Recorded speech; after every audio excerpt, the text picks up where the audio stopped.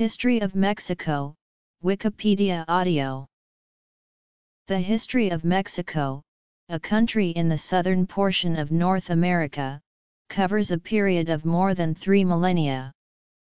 First populated more than 13,000 years ago, the territory had complex indigenous civilizations before being conquered and colonized by the Spanish in the 16th century. One of the important aspects of Mesoamerican civilizations was their development of a form of writing, so that Mexico's written history stretches back hundreds of years before the arrival of the Spaniards in 1519. This era before the arrival of Europeans is called variously the pre-Hispanic era or the pre-Columbian era. The Aztec capital of Tenochtitlan became the Spanish capital Mexico City, which was and remains the most populous city in Mexico. From 1521, the Spanish conquest of the Aztec Empire incorporated the region into the Spanish Empire, with New Spain its colonial era name and Mexico City the center of colonial rule. It was built on the ruins of the Aztec capital of Tenochtitlan and became the capital of New Spain. During the colonial era, Mexico's long-established Mesoamerican civilizations mixed with European culture. Perhaps nothing better represents this hybrid background than Mexico's languages. The country is both the most populous Spanish-speaking country in the world and home to the largest number of Native American language speakers in North America. For 3 centuries Mexico was part of the Spanish Empire, whose legacy is a country with a Spanish-speaking, Catholic and largely Western culture. Before European arrival. After a protracted struggle for independence, New Spain became the sovereign nation of Mexico, with the signing of the Treaty of Córdoba. A brief period of monarchy, called the First Mexican Empire, was followed by the founding of the Republic of Mexico, established under a federal constitution in 1824. Legal racial categories were eliminated, abolishing the system of castas. Slavery was not abolished at independence in 1821 or with the Constitution in 1824, but was eliminated in 1829. Mexico continues to be constituted as a federated republic, under the Mexican Constitution of 1917. The age of Santa Anna is the period of the late 1820s to the early 1850s that was dominated by Criollo military-man turned President Antonio López de Santa Anna. In 1846, the Mexican-American War was provoked by the United States, ending 2 years later with Mexico ceding almost half of its territory via the Treaty of Guadalupe Hidalgo to the United States. Even though Santa Anna bore significant responsibility for the disastrous defeat, he returned to office. Political. Apparently, Cortés favored maintaining the political structure of the Aztecs, with minor changes, religious. Cortés immediately banned human sacrifice throughout the conquered empire. In 1524, he requested the Spanish king to send friars from the mendicant orders, particularly the Franciscan, Dominican, and Augustinian, to convert the indigenous to Christianity. This has often been called the spiritual conquest of Mexico. Christian evangelization began in the early 1520s and continued into the 1560s. Many of the mendicant friars, especially the Franciscans and Dominicans, learned the native languages and recorded aspects of native culture, providing a principal source for our knowledge about them. One of the first 12 Franciscans to come to Mexico, Fray Toribio de Benavente Motolinia recorded in Spanish observations of the indigenous.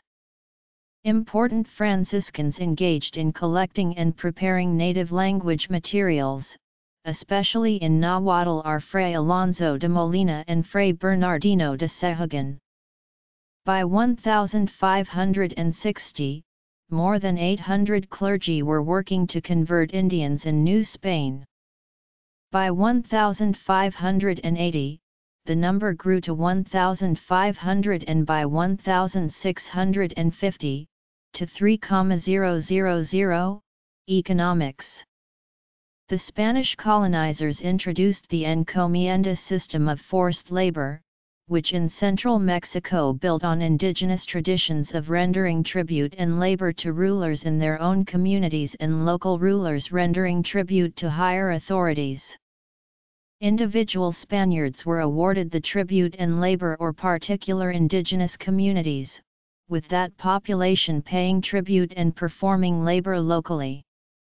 Indigenous communities were pressed for labor services and tribute, but were not enslaved. Their rulers remained indigenous elites, who retained their status under colonial rule and were useful intermediaries. The Spanish also used forced labor, often outright slavery, in mining. The liberal reform began with the overthrow of Santa Anna by Mexican liberals, ushering in law reforma beginning in 1854. The Mexican Constitution of 1857 codified the principles of liberalism in law, especially separation of church and state, equality before the law, that included stripping corporate entities of special status. The reform sparked a civil war between liberals defending the Constitution and conservatives, who opposed it. The War of the Reform saw the defeat of the conservatives on the battlefield, but conservatives remained strong and took the opportunity to invite foreign intervention against the liberals in order to forward their own cause. The French intervention is the period when France invaded Mexico, nominally to collect on defaulted loans to the liberal government of Benito Juárez, but it went further and at the invitation of Mexican conservatives seeking to restore monarchy in Mexico set Maximilian I on the Mexican throne. The U.S. was engaged in its own civil war, so did not attempt to block the foreign intervention. Abraham Lincoln consistently supported the Mexican liberals. At the end of the Civil War in the U.S. and the triumph of the Union forces, the U.S. actively aided Mexican liberals against Maximilian's regime. France withdrew its support of Maximilian in 1867 and his monarchist rule collapsed in 1867 and Maximilian was executed. With the end of the Second Mexican Empire, the period often called the Restored Republic brought back Benito Juárez as president. Following his death from a heart attack, Sebastián Lerdo de Tejada succeeded him. He was overthrown by liberal military man Porfirio Díaz, who after consolidating power ushered in a period of stability and economic growth. The half-century of economic stagnation and political chaos following independence ended. The Porfiriato is the era when Army hero Porfirio Díaz held power as President of Mexico almost continuously from 1876–1911. He promoted order and progress that saw the suppression of violence, modernization of the economy, and the flow of foreign investment to the country. The period ended with the outbreak of the Mexican Revolution in 1910. Under Díaz, Mexico's industry and infrastructure were modernized by a strong, stable but autocratic central government. Increased tax revenues and better administration brought dramatic improvements in public safety, public health, railways, mining, industry, foreign trade, and national finances. The Mexican Revolution is the chaotic period between 1910 and 1920 when Mexicans fought to determine their future after the end of the Díaz era. The uncertainty about presidential succession in 1910, when 80-year-old Diaz was re-elected in clearly fraudulent elections, touched off violence in northern Mexico and in the state of Morelos, just south of Mexico City. The sparking forces of the Mexican Revolution were elites outside Diaz's inner circle, such as wealthy estate owner Francisco I. Madero, plus liberal intellectuals, as well as industrial labor activists and peasants seeking land. Diaz was ousted by force of arms by rebel fighters and went into exile in 1911. Madero was democratically elected later in the year, but was overthrown in February 1913 by reactionary forces, with General Victoriano Huerta seizing power. Anti-Huerta forces in the north of Mexico unified under northern politician and landowner Venustiano Carranza, the leader of the constitutionalist faction. In Morelos, peasants under Emiliano Zapata independently also opposed Huerta. The conflict was not politically or militarily unified, and violence did not occur in all parts of the country. In northern Mexico, conflict took place with organized armies of movement under constitutionalist generals such as Pancho Villa and Alvaro Obregón, and in the center of Mexico, particularly the state of Morelos, peasants pursued guerrilla warfare and sought to gain land. The constitutionalist faction won the Civil War and Carranza was elected president in 1917. The war killed a tenth of the nation's population and drove many northern Mexicans across the U.S. border to escape the fighting. A new legal framework was established in the Constitution of 1917, which reversed the principle established under Porfirio Diaz that gave absolute property rights to individuals. Article 27 of the Constitution empowered the state to expropriate owners and gave the state subsoil rights, which had been the principle during the colonial era. Organized labor's contribution to the revolution was recognized in Article 123, guaranteeing labor unions' rights. In Article 3, the state strengthened its anti-clerical measures to control the power of the Roman Catholic Church. Northern revolutionary generals Alvaro Obregón and Plutarco Elias Calles each served a 4-year presidential term following the end of the military conflict in 1920. The assassination of President-elect Obregón in 1928 led to a crisis of presidential succession, solved by the creation of a party structure in 1929 by Calles. The post-revolutionary era is generally marked by political peace whereby conflicts are not resolved by violence. This new period has been marked by changes in policy and amendments to the 1917 Mexican Constitution to allow for neoliberal economic policies. Following the formation in 1929 of the precursor to the Partido Revolucionario Institucional, this single party controlled most national and state politics after 1929, and nationalized the oil industry in the 1930s. During World War II, Mexico was a strong ally of the United States, and benefited significantly by supplying metals to build war materiel as well as guest farm workers, who freed U.S. American men to fight in the two-front war. Mexico emerged from World War II with wealth and political stability and unleashed a major period of economic growth, often called the Mexican Miracle. It was organized around the principles of import substitution industrialization, with the creation of many state-owned industrial enterprises. The population grew rapidly and became more urbanized, while many people moved to the United States. Beginnings. A new era began in Mexico following the fraudulent 1988 presidential elections.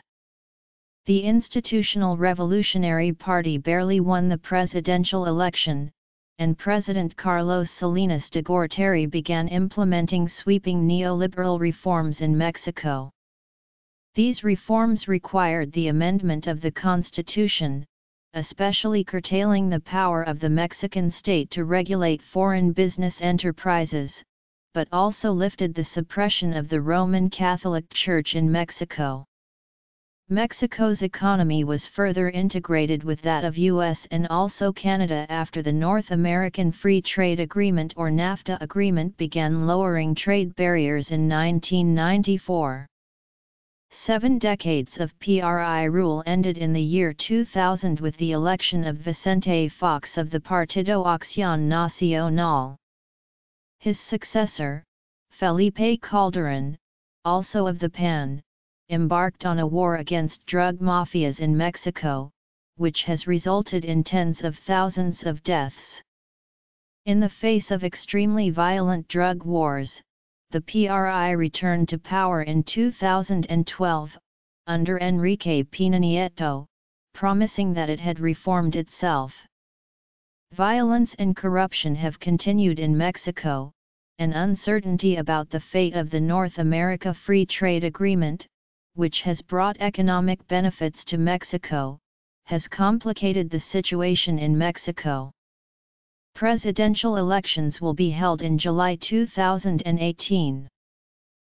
The dense and socially filled and politically complex civilizations of Mexico developed in the center and southern regions in what has come to be known as Mesoamerica.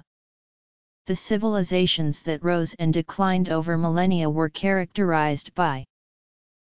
It is remarkable that so many civilizations arose in a region with no major navigable rivers, no beasts of burden, and difficult terrain that impeded the movement of people and goods.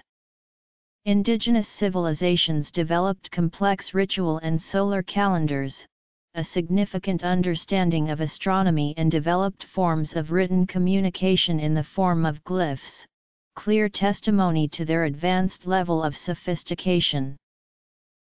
The history of Mexico prior to the Spanish conquest is known through the work of archaeologists, epigraphers, and ethnohistorians, who analyze Mesoamerican indigenous manuscripts, particularly Aztec codices, Mayan codices, and Mixtec codices.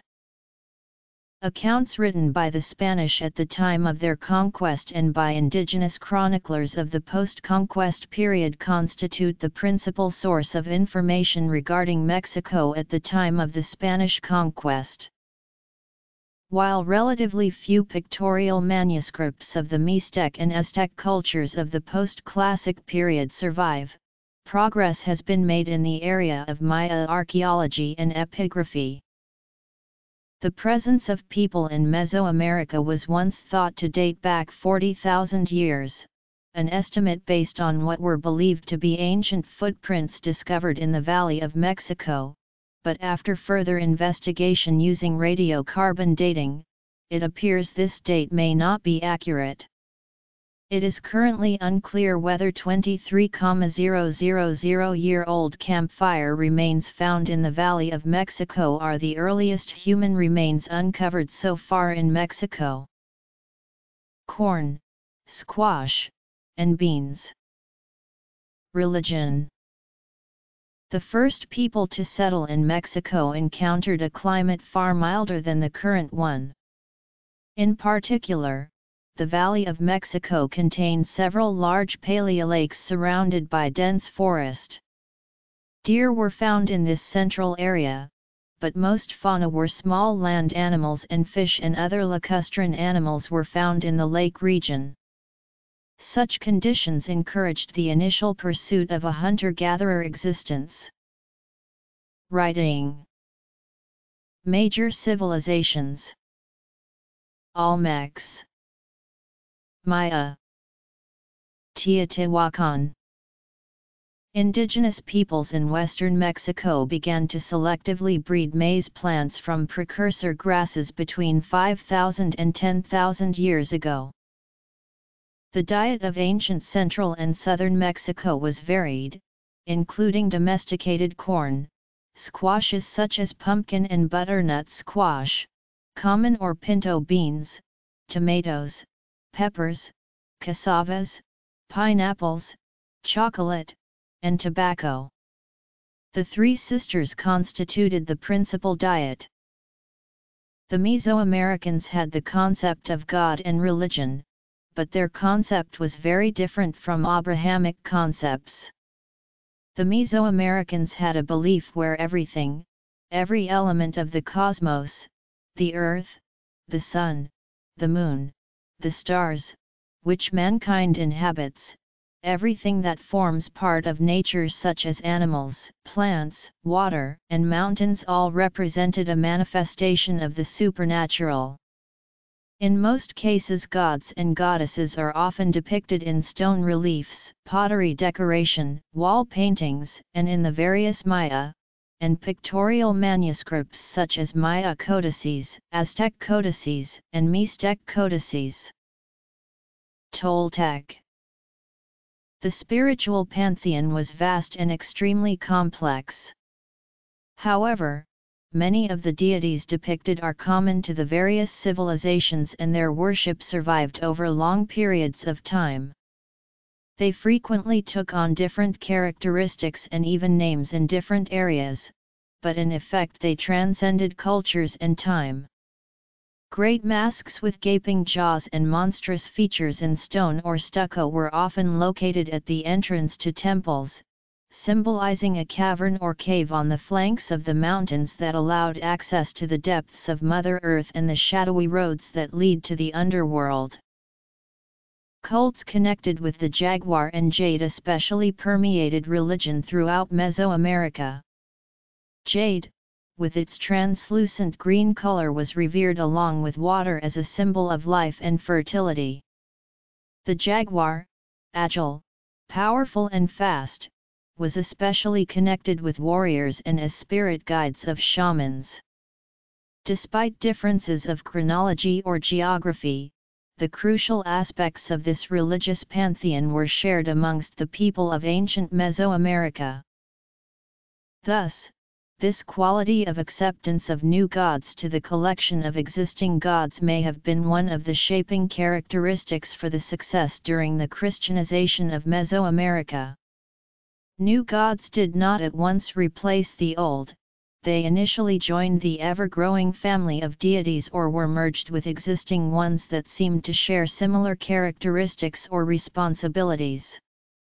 The Christianization of Europe also followed similar patterns of appropriation and transformation of existing deities. A great deal is known about Aztec religion due to the work of the early mendicant friars in their work to convert the indigenous to Christianity.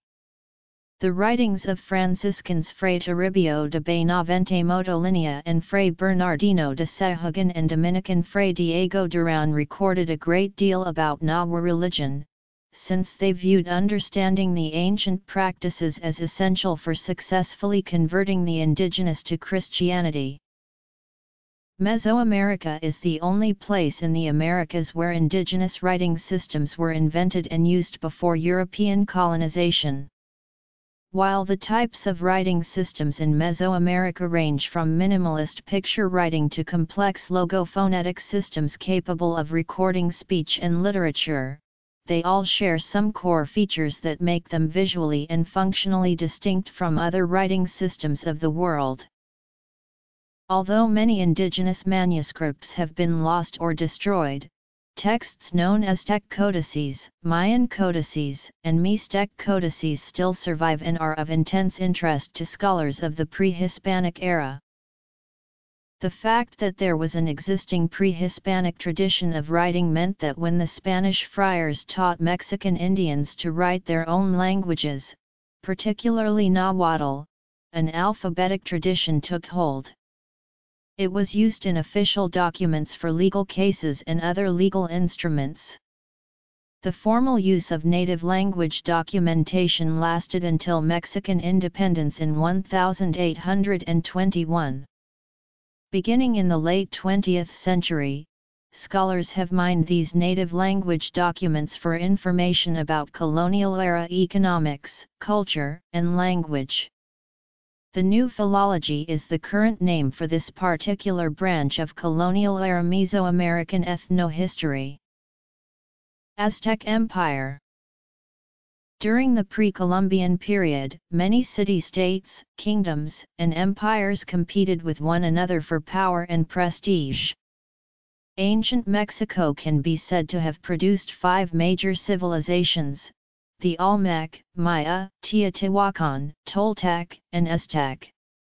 Unlike other indigenous Mexican societies, these civilizations extended their political and cultural reach across Mexico and beyond. They consolidated power and exercised influence in matters of trade, art, politics, technology, and religion. Over a span of 3,000 years, other regional powers made economic and political alliances with them, many made war on them. But almost all found themselves within their spheres of influence. Spanish conquest. The Olmec first appeared along the Atlantic coast in the period 1500–900 BC. The Olmecs were the first Mesoamerican culture to produce an identifiable artistic and cultural style, and may also have been the society that invented writing in Mesoamerica.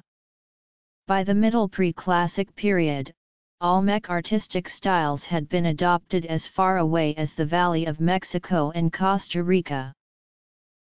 Mayan cultural characteristics, such as the rise of the Ajo, or king, can be traced from 300 BC onwards. During the centuries preceding the Classical period, Mayan kingdoms sprang up in an area stretching from the Pacific coasts of southern Mexico and Guatemala to the northern Yucatan Peninsula. The egalitarian Mayan society of pre-royal centuries gradually gave way to a society controlled by a wealthy elite that began building large ceremonial temples and complexes. Mesoamerica on the eve of the conquest. Analysis of defeat. Aftermath of the conquest. The earliest known long count date, 199 AD, heralds the Classic period, during which the Mayan kingdoms supported a population numbering in the millions.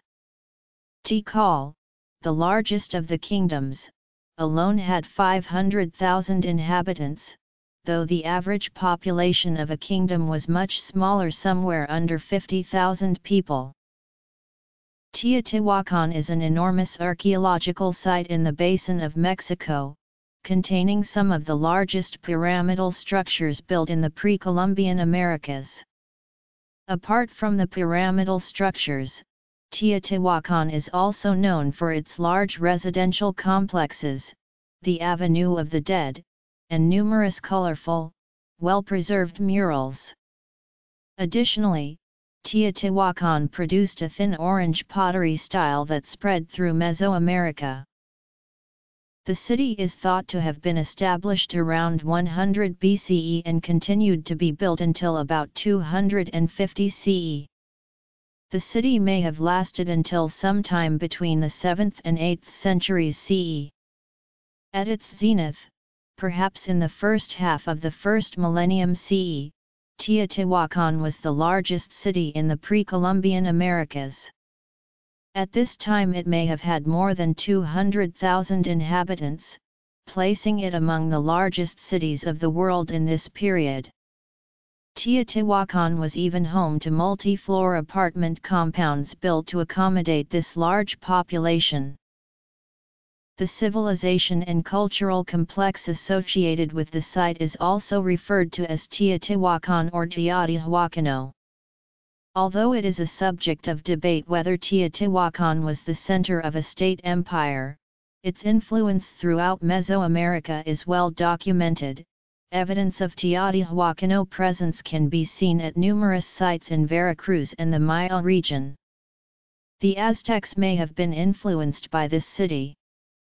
The ethnicity of the inhabitants of Teotihuacan is also a subject of debate. Possible candidates are the Nahua, Otomi, or Totonac ethnic groups. Scholars have also suggested that Teotihuacan was a multi-ethnic state. The Toltec culture is an archaeological Mesoamerican culture that dominated a state centered in Tula, Hidalgo, in the early post-classic period of Mesoamerican chronology.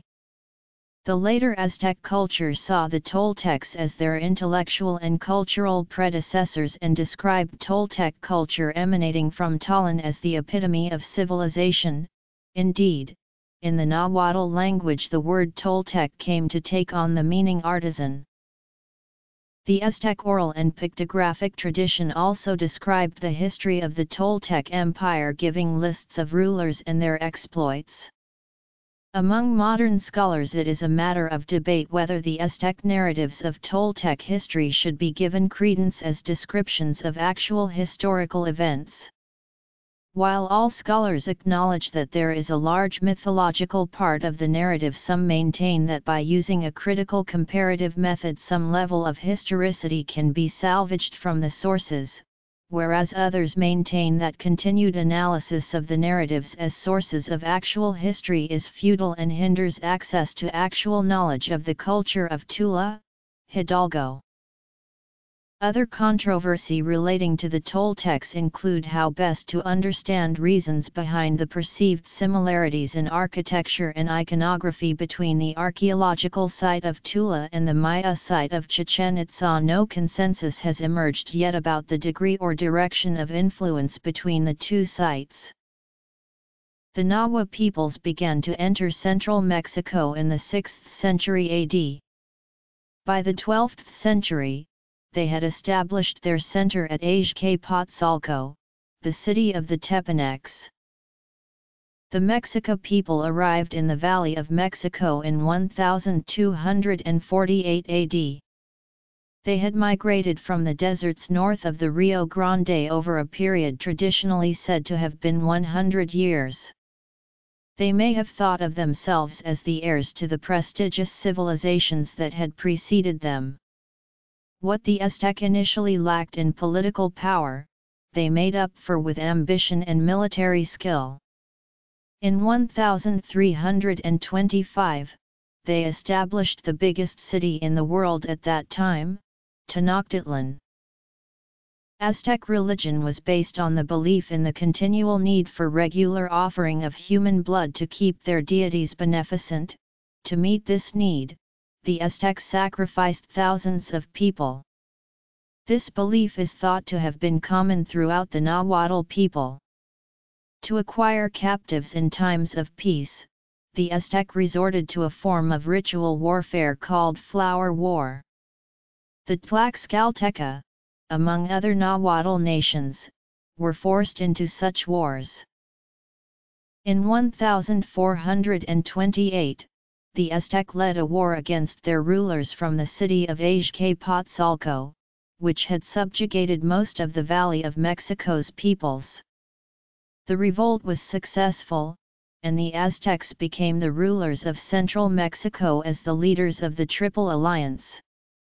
The alliance was composed of the city-states of Tenochtitlan, Texcoco, and Tlacopan. At their peak, 350,000 Aztec presided over a wealthy tribute empire comprising 10 million people, almost half of Mexico's estimated population of 24 million. Their empire stretched from ocean to ocean, and extended into Central America. The westward expansion of the empire was halted by a devastating military defeat at the hands of the Purepecha. The empire relied upon a system of taxation, which were collected through an elaborate bureaucracy of tax collectors, courts, civil servants, and local officials who were installed as loyalists to the Triple Alliance. By 1519, the Aztec capital, Mexico Tenochtitlan, the site of modern-day Mexico City, was one of the largest cities in the world, with an estimated population between 200,000 and 300,000. The first mainland explorations were followed by a phase of inland expeditions and conquest. The Spanish crown extended the Reconquista effort, completed in Spain in 1492, to non-Catholic people in new territories. In 1502 on the coast of present-day Colombia, near the Gulf of Urabá, Spanish explorers led by Vasco Núñez de Balboa explored and conquered the area near the Atrato River. The conquest was of the Chibcha-speaking nations, mainly the Muisca and Taraná indigenous people that lived here. The Spanish founded San Sebastián de Urabá in 1509, abandoned within the year, and in 1510 the first permanent Spanish mainland settlement in America, Santa Maria la Antigua del Darien. The first Europeans to arrive in what is modern-day Mexico were the survivors of a Spanish shipwreck in 1511. Only two managed to survive, Geronimo de Aguilar and Gonzalo Guerrero, until further contact was made with Spanish explorers years later. On February 8, 1517, an expedition led by Francisco Hernández de Córdoba left the harbor of Santiago de Cuba to explore the shores of southern Mexico. During the course of this expedition, many of Hernández's men were killed, most during a battle near the town of Champotón against a Maya army. He himself was injured, and died a few days shortly after his return to Cuba. This was the Europeans' first encounter with an advanced civilization in the Americas, with solidly built buildings and a complex social organization which they recognized as being comparable to those of the Old World. Hernán Cortés led a new expedition to Mexico, landing ashore at present-day Veracruz on April 22, 1519, a date which marks the beginning of 300 years of Spanish hegemony over the region. In general, the Spanish conquest of Mexico denotes the conquest of the central region of Mesoamerica where the Aztec Empire was based. The fall of the Aztec capital of Tenochtitlan in 1521 was a decisive event, but Spaniards conquered other regions of Mexico, such as Yucatan, extended long after Spaniards consolidated control of central Mexico. The Spanish conquest of Yucatan is the much longer campaign, from 1551 to 1697, against the Maya peoples of the Maya civilization in the Yucatan Peninsula of present-day Mexico and northern Central America. The alliance ambushed indigenous ceremonies, such as during the feast of Huitzilopochtli, which allowed the superior Spanish conquerors to avoid fighting the best Aztec warriors in direct armed battle. Smallpox began to spread in Mesoamerica immediately after the arrival of Europeans. The indigenous peoples, who had no immunity to it, eventually died in the millions. A third of all the natives of the Valley of Mexico succumbed to it within 6 months of Spaniards' arrival. Tenochtitlan was almost completely destroyed by fire and cannon shots. Those Aztecs who survived were forbidden to live in the city and the surrounding isles, and they went to live in Tlatelolco. Cortés imprisoned the royal families of the valley. To prevent another revolt, he personally tortured and killed Cuauhtémoc, the last Aztec emperor, Coanacoch, the king of Texcoco, and Tetalpanquetzal, king of Tlacopan. The Spanish had no intention to turn over Tenochtitlan to the Tlaxcalteca. While Tlaxcalteca troops continued to help the Spaniards, and Tlaxcala received better treatment than other indigenous nations, the Spanish eventually disowned the treaty. 40 years after the conquest, the Tlaxcalteca had to pay the same tribute as any other indigenous community. The capture of Tenochtitlan marked the beginning of a 300-year colonial period, during which Mexico was known as New Spain, ruled by a viceroy in the name of the Spanish monarch. Colonial Mexico had key elements to attract Spanish immigrants, dense and politically complex indigenous populations that could be compelled to work, and huge mineral wealth, especially major silver deposits in the northern regions Zacatecas and Guanajuato. The Viceroyalty of Peru also had those two important elements, so that New Spain and Peru were the seats of Spanish power and the source of its wealth, until other viceroyalties were created in Spanish South America in the late 18th century. This wealth made Spain the dominant power in Europe and the envy of England, France, and the Netherlands. Spain's silver mining and crown mints created high-quality coins, the currency of Spanish America, the silver peso or Spanish dollar that became a global currency. Spanish conquerors did not bring all areas of Aztec Empire under its control.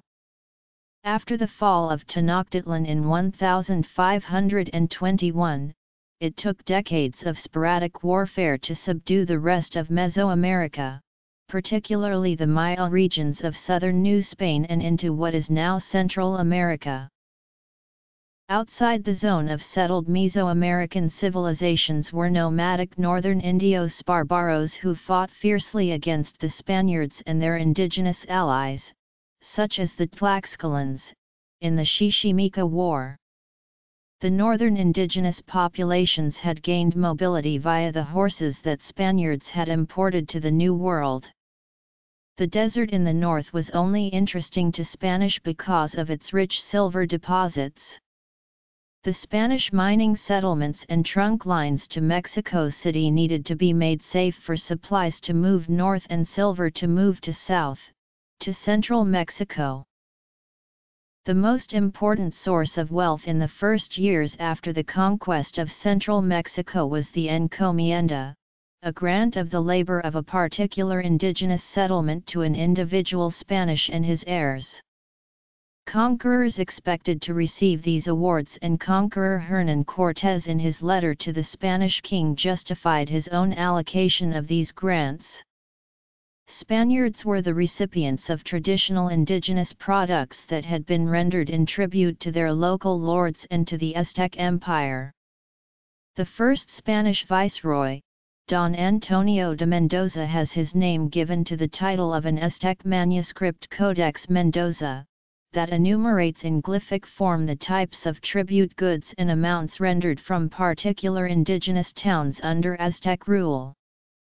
The earliest holders of encomiendas, the encomenderos, were the conquerors involved in the campaign leading to the fall of Tenochtitlan, and later their heirs and people with influence but not conquerors. Forced labor could be directed toward developing land and industry in the area the Spanish encomenderos Indians lived.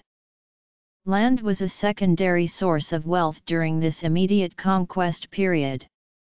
Where indigenous labor was absent or needed supplementing, the Spanish brought African slaves, often as skilled laborers or artisans, or as labor bosses of encomienda Indians. During the 3 centuries of colonial rule, less than 700,000 Spaniards, most of them men, settled in Mexico. The settlers interbred with indigenous women, creating the mixed-race descendants who today constitute the majority of Mexico's population. As a colony, Mexico was part of the much larger Viceroyalty of New Spain, which included Cuba, Puerto Rico, Central America as far south as Costa Rica, the southwestern United States as well as Florida, and the Philippines. Hernán Cortés had conquered the great empire of the Aztecs and established New Spain as the largest and most important Spanish colony. During the 16th century, Spain focused on conquering areas with dense populations that had produced pre-Columbian civilizations. These populations were a disciplined labor force and a population to catechize. Territories populated by nomadic peoples were harder to conquer, and although the Spanish explored much of North America, seeking the fabled El Dorado, they made no concerted effort to settle the northern desert regions in what is now the United States until the end of 16th century. Colonial law with native origins but with Spanish historical precedents was introduced, creating a balance between local jurisdiction and the Crown's, whereby upper administrative offices were closed to natives, even those of pure Spanish blood. Administration was based on a racial separation of the population among the republics of Spaniards, Indians, and mestizos, autonomous and directly dependent on the king. The population of New Spain was divided into four main groups, or classes. The group a person belonged to was determined by racial background and birthplace. The most powerful group was the Spaniards, people born in Spain and sent across the Atlantic to rule the colony. Only Spaniards could hold high-level jobs in the colonial government. The second group, called Creoles, were people of Spanish background but born in Mexico. Many Creoles were prosperous landowners and merchants. But even the wealthiest Creoles had little say in government. The third group, the mestizos, were people who had some Spanish ancestors and some Indian ancestors. The word mestizo means mixed. Mestizos had a much lower position and were looked down upon by both the Spaniards and the Creoles, who held the racist belief that people of pure European background were superior to everyone else. The poorest, most marginalist group in New Spain was the Indians, descendants of pre-Columbian peoples. They had less power and endured harsher conditions than other groups. Indians were forced to work as laborers on the ranches and farms of the Spaniards and Creoles. In addition to the four main groups, there were also some black Africans in colonial Mexico. These black African were imported as laborers and shared the low status of the Indians. They made up about 4% to 5% of the population, and their mixed-race descendants, called mulattoes, eventually grew to represent about 9%. From an economic point of view, New Spain was administered principally for the benefit of the empire and its military and defensive efforts. Mexico provided more than half of the empire taxes and supported the administration of all North and Central America. Competition with the metropolis was discouraged. For example, cultivation of grapes and olives, introduced by Cortés himself, was banned out of fear that these crops would compete with Spain's. To protect the country from the attacks by English, French and Dutch pirates, as well as the Crown's revenue, only two ports were open to foreign trade: Veracruz on the Atlantic and Acapulco on the Pacific.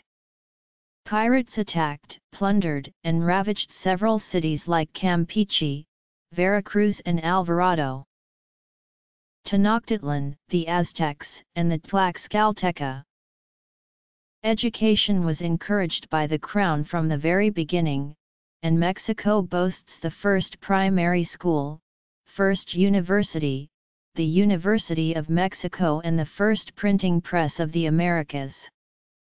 Indigenous languages were studied mainly by the religious orders during the first centuries, and became official languages in the so-called Republic of Indians, only to be outlawed and ignored after independence by the prevailing Spanish-speaking Creoles. Mexico produced important cultural achievements during the colonial period, like the literature of Sor Juana Inés de la Cruz and Ruiz de Alarcón, as well as cathedrals, civil monuments, forts, and colonial cities such as Puebla, Mexico City, Querétaro, Zacatecas and others, today part of UNESCO's World Heritage. The syncretism between indigenous and Spanish cultures gave rise to many of nowadays Mexican staple and world-famous cultural traits like tequila, mariachi, jarabe, charros, and the highly prized Mexican cuisine, fruit of the mixture of European and indigenous ingredients and techniques. The Creoles, mestizos, and Indians often disagreed, but all resented the small minority of Spaniards who had all the political power. By the early 1800s, many native-born Mexicans believed that Mexico should become independent of Spain, following the example of the United States. The man who finally touched off the revolt against Spain was the Catholic priest Father Miguel Hidalgo y Costilla. He is remembered today as the father of Mexican independence. Inspired by the American and French revolutions, Mexican insurgents saw an opportunity in 1808 as the king abdicated in Madrid and Spain was overwhelmed by war and occupation. The rebellion began as an idealistic peasants' and miners' movement led by a local priest Miguel Hidalgo y Costilla, who issued the Cry of Dolores on September 16, 1810. The day is celebrated as Independence Day, shouting independence and death to the Spaniards. They marched on the capital with a very large, poorly organized army. It was routed by the Spanish and Hidalgo was executed.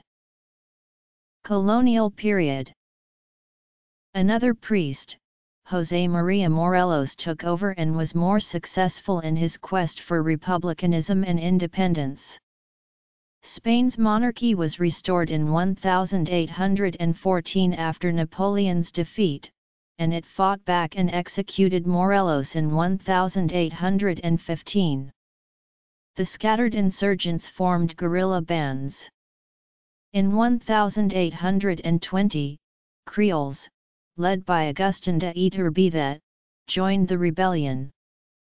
The rebels formulated the Plan of Iguala, demanding an independent constitutional monarchy, a religious monopoly for the Catholic Church, and equality for Spaniards and Creoles. On September 27, 1821, Iturbide and the Viceroy signed the Treaty of Córdoba, whereby Spain granted the demands and withdrew. After independence, Mexican politics was chaotic.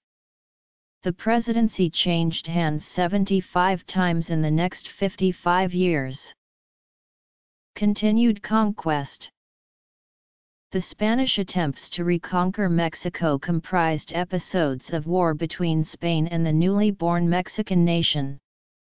The designation mainly covers two periods, from 1821 to 1825 in Mexico's waters, and a second period of two stages, including a Mexican plan to take the Spanish-held island of Cuba between 1826 and 1828, and the 1829 landing of Spanish General Isidro Barradas in Mexico to reconquer the territory. Although Spain never regained control of the country, it damaged the fledgling economy. The newly independent nation was in dire straits after 11 years of war. No plans or guidelines were established by the revolutionaries, so internal struggles for control of the government ensued. Mexico suffered a complete lack of funds to administer a country of over 4.5 million km superscript 2, and faced the threats of emerging internal rebellions and of invasion by Spanish forces from their base in nearby Cuba. Colonial period. Independence. Mexico now had its own government, but Iturbide quickly became a dictator. He even had himself proclaimed Emperor of Mexico, copying the ceremony used by Napoleon when he proclaimed himself Emperor of France. No one was allowed to speak against Iturbide. He filled his government with corrupt officials, who became rich by taking bribes and making dishonest business deals. In 1822, Mexico annexed the Federal Republic of Central America, which includes present-day Costa Rica, El Salvador, Guatemala, Honduras, Nicaragua, and part of Chiapas. By 1823, Mexicans of all classes were fed up with Emperor Agustín de Iturbide's corrupt and oppressive rule. They overthrew him in October 4, 1824, the United Mexican States was established. The new constitution was partly modeled on the Constitution of the United States. It guaranteed basic human rights and defined Mexico as a representative federal republic, in which responsibilities of government were divided between a central government and a number of smaller units called states. It also defined Catholicism as the official and unique religion. The Federal Republic of Central America was allowed to re-establish its independence, which it had declared on July 1, 1823. War of Independence. After independence, Mexican Empire, Republic. Political developments in the South and North. Political instability in the early Republic. Comanche raids. Texas. Mexican-American War. Struggle for liberal reform. Constitution of 1857. War of Reform. French intervention and Second Mexican Empire.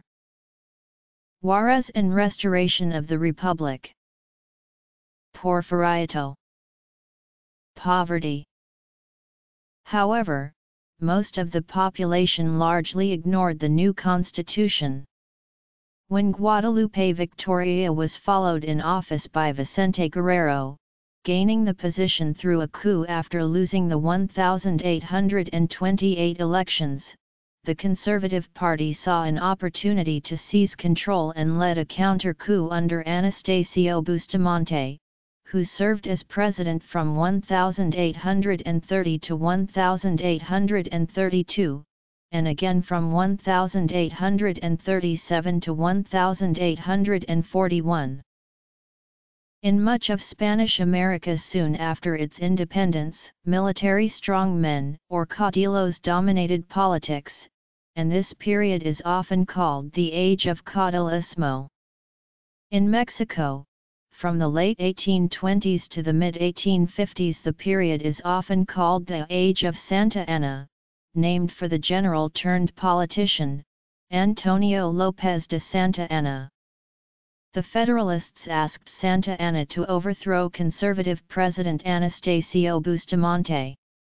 After he did, he declared General Manuel Gómez Pedraza president. Elections were held thereafter, and Santa Anna took office in 1832. He served as president 11 times.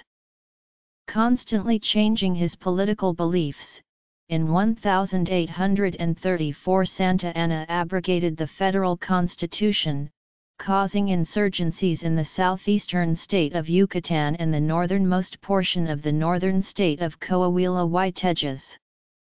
Both areas sought independence from the central government.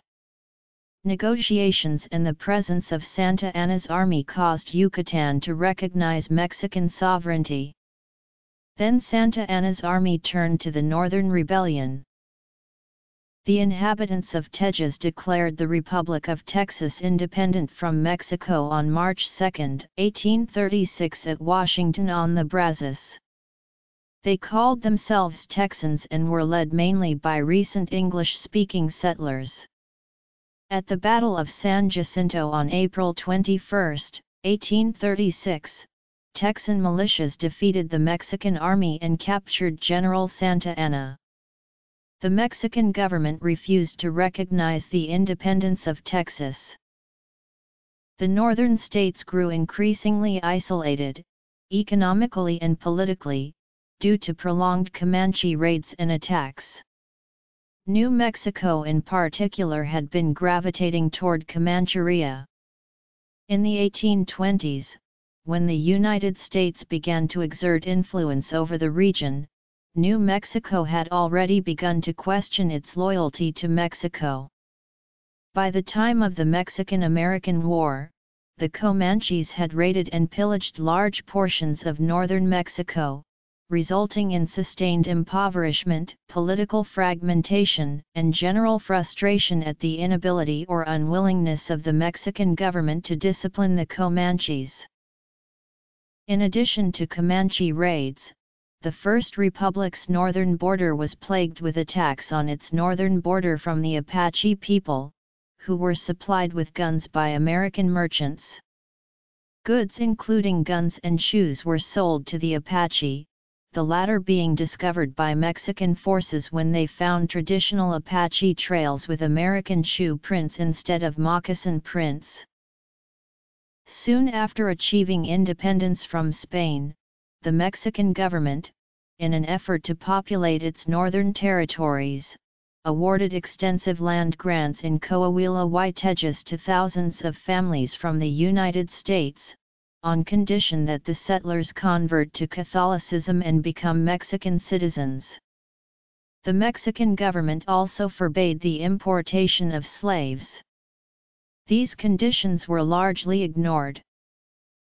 A key factor in the government decision to allow those settlers was the belief that they would protect northern Mexico from Comanche attacks and buffer the northern states against U.S. westward expansion. The policy failed on both counts. The Americans tended to settle far from the Comanche raiding zones and used the Mexican government's failure to suppress the raids as a pretext for declaring independence.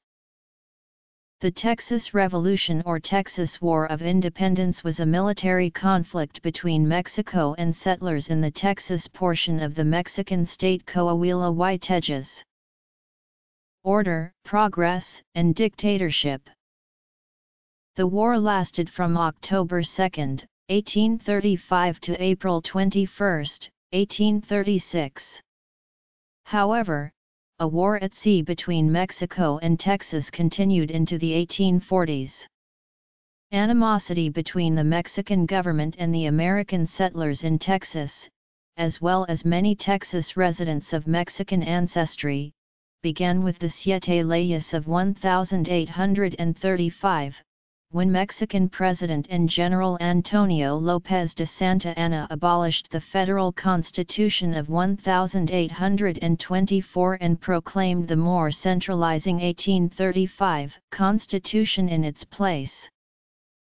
War began in Texas on October 2, 1835, with the Battle of Gonzales. Early Texian army successes at La Bahia and San Antonio were soon met with crushing defeat at the same locations a few months later. The war ended at the Battle of San Jacinto, where General Sam Houston led the Texian army to victory over a portion of the Mexican army under Santa Anna, who was captured soon after the battle. The end of the war resulted in the creation of the Republic of Texas in 1836. In 1845, the U.S. Congress ratified Texas's petition for statehood. In response to a Mexican massacre of a U.S. Army detachment in disputed territory, the U.S. Congress declared war on May 13, 1846. Mexico followed suit on May 23. The Mexican-American War took place in two theaters, the Western and Central Mexico campaigns. Population and public health. In March 1847, U.S. President James K. Polk sent an army of 12,000 volunteer and regular U.S. Army soldiers under General Winfield Scott to the port of Veracruz. The 70 ships of the invading forces arrived at the city on March 7 and began a naval bombardment. After landing his men, horses, and supplies, Scott began the siege of Veracruz. The city was defended by Mexican General Juan Morales with 3,400 men. Veracruz replied as best it could with artillery to the bombardment from land and sea, but the city walls were reduced. After 12 days, the Mexicans surrendered. Scott marched west with 8,500 men, while Santa Anna entrenched with artillery and 12,000 troops on the main road halfway to Mexico City. At the Battle of Cerro Gordo, Santa Anna was outflanked and routed. Economy. Scott pushed on to Puebla, Mexico's second-largest city, which capitulated without resistance on 1 May. The citizens were hostile to Santa Anna. After the Battle of Chapultepec, Mexico City was occupied. Scott became its military governor. Many other parts of Mexico were also occupied. Some Mexican units fought with distinction. One of the justly commemorated units was a group of 6 young military college cadets, who fought to the death defending their college during the Battle of Chapultepec. The war ended with the Treaty of Guadalupe Hidalgo, which stipulated that Mexico must sell its northern territories to the U.S. for $15 million. The U.S. would give full citizenship and voting rights, and protect the property rights of Mexicans living in the ceded territories, and the U.S. would assume $3.25 million in debt owed by Mexico to Americans. The war was Mexico's first encounter with a modern, well-organized, and well-equipped army. Mexico's defeat has been attributed to its problematic internal situation, one of disunity and disorganization. Modernity. After the war, Washington discovered that a much easier railroad route to California lay slightly south of the Gila River, in Mexico. In 1853, President Santa Anna sold off the Gadsden Strip to the U.S. for $10 million in the Gadsden Purchase. This loss of still more territory provoked considerable outrage among Mexicans, but Santa Anna claimed that he needed money to rebuild the army from the war. In the end, he kept or squandered most of it. La Reforma was a period during the mid-19th century characterized by liberal reforms and the transformation of Mexico into a nation-state. The reformers, based in the cities, reached out to educate the largely rural population of 8 million, half of them poorly educated Indians. The younger generation of political leaders were shocked at Mexico's poor fight against the United States in 1848, and saw modernization as a way to strengthen the nation. Notable liberal politicians in the reform period include Benito Juárez, Juan Alvarez, Ignacio Comonfort, Miguel Lerdo de Tejeda, Sebastián Lerdo de Tejeda, Melchor Ocampo, José María Iglesias and Santos de Gallardo. Their strategy was to sharply limit the traditional privileges and land holdings of the Catholic Church and thereby revitalize the market in land. However, no class of small peasants who identified with the liberal program emerged. Many merchants acquired land. Many existing landowners expanded their holdings at peasant expense, and some upwardly mobile ranch owners, often mestizos, acquired land. The Reforma began with the final overthrow of Santa Anna in the Revolution of Ayutla in 1855. The moderate liberal Ignacio Comonfort became president. The Moderados tried to find a middle ground between the nation's liberals and conservatives. There is less consensus about the ending point of the Reforma. Rural unrest. Common dates are 1861, after the liberal victory in the Reform War, 1867, after the Republican victory over the French intervention in Mexico, and 1876 when Porfirio Diaz overthrew President Sebastián Lerdo de Tejeda. Liberalism dominated Mexico as an intellectual force into the 20th century. Liberals championed reform and supported republicanism, capitalism, and individualism. They fought to reduce the Church's conservative roles in education, land ownership, and politics. Also importantly, liberals sought to end the special status of indigenous communities by ending their corporate ownership of land. Colonel Ignacio Comonfort became president in 1855 after a revolt based in Ayutla overthrew Santa Anna. Comonfort was a moderate liberal who tried to maintain an uncertain coalition, but the moderate liberals and the radical liberals were unable to resolve their sharp differences.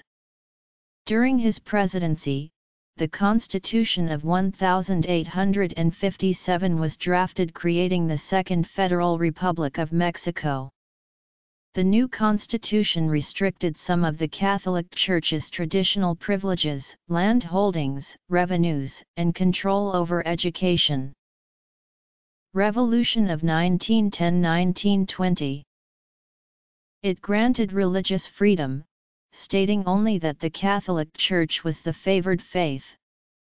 The anti-clerical radicals scored a major victory with the ratification of the Constitution, because it weakened the Church and enfranchised illiterate commoners.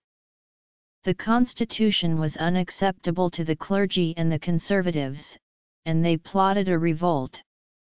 With the Plan of Tacubaya in December 1857, Comonfort tried to regain the popular support from the growing conservative pro-clerical movement.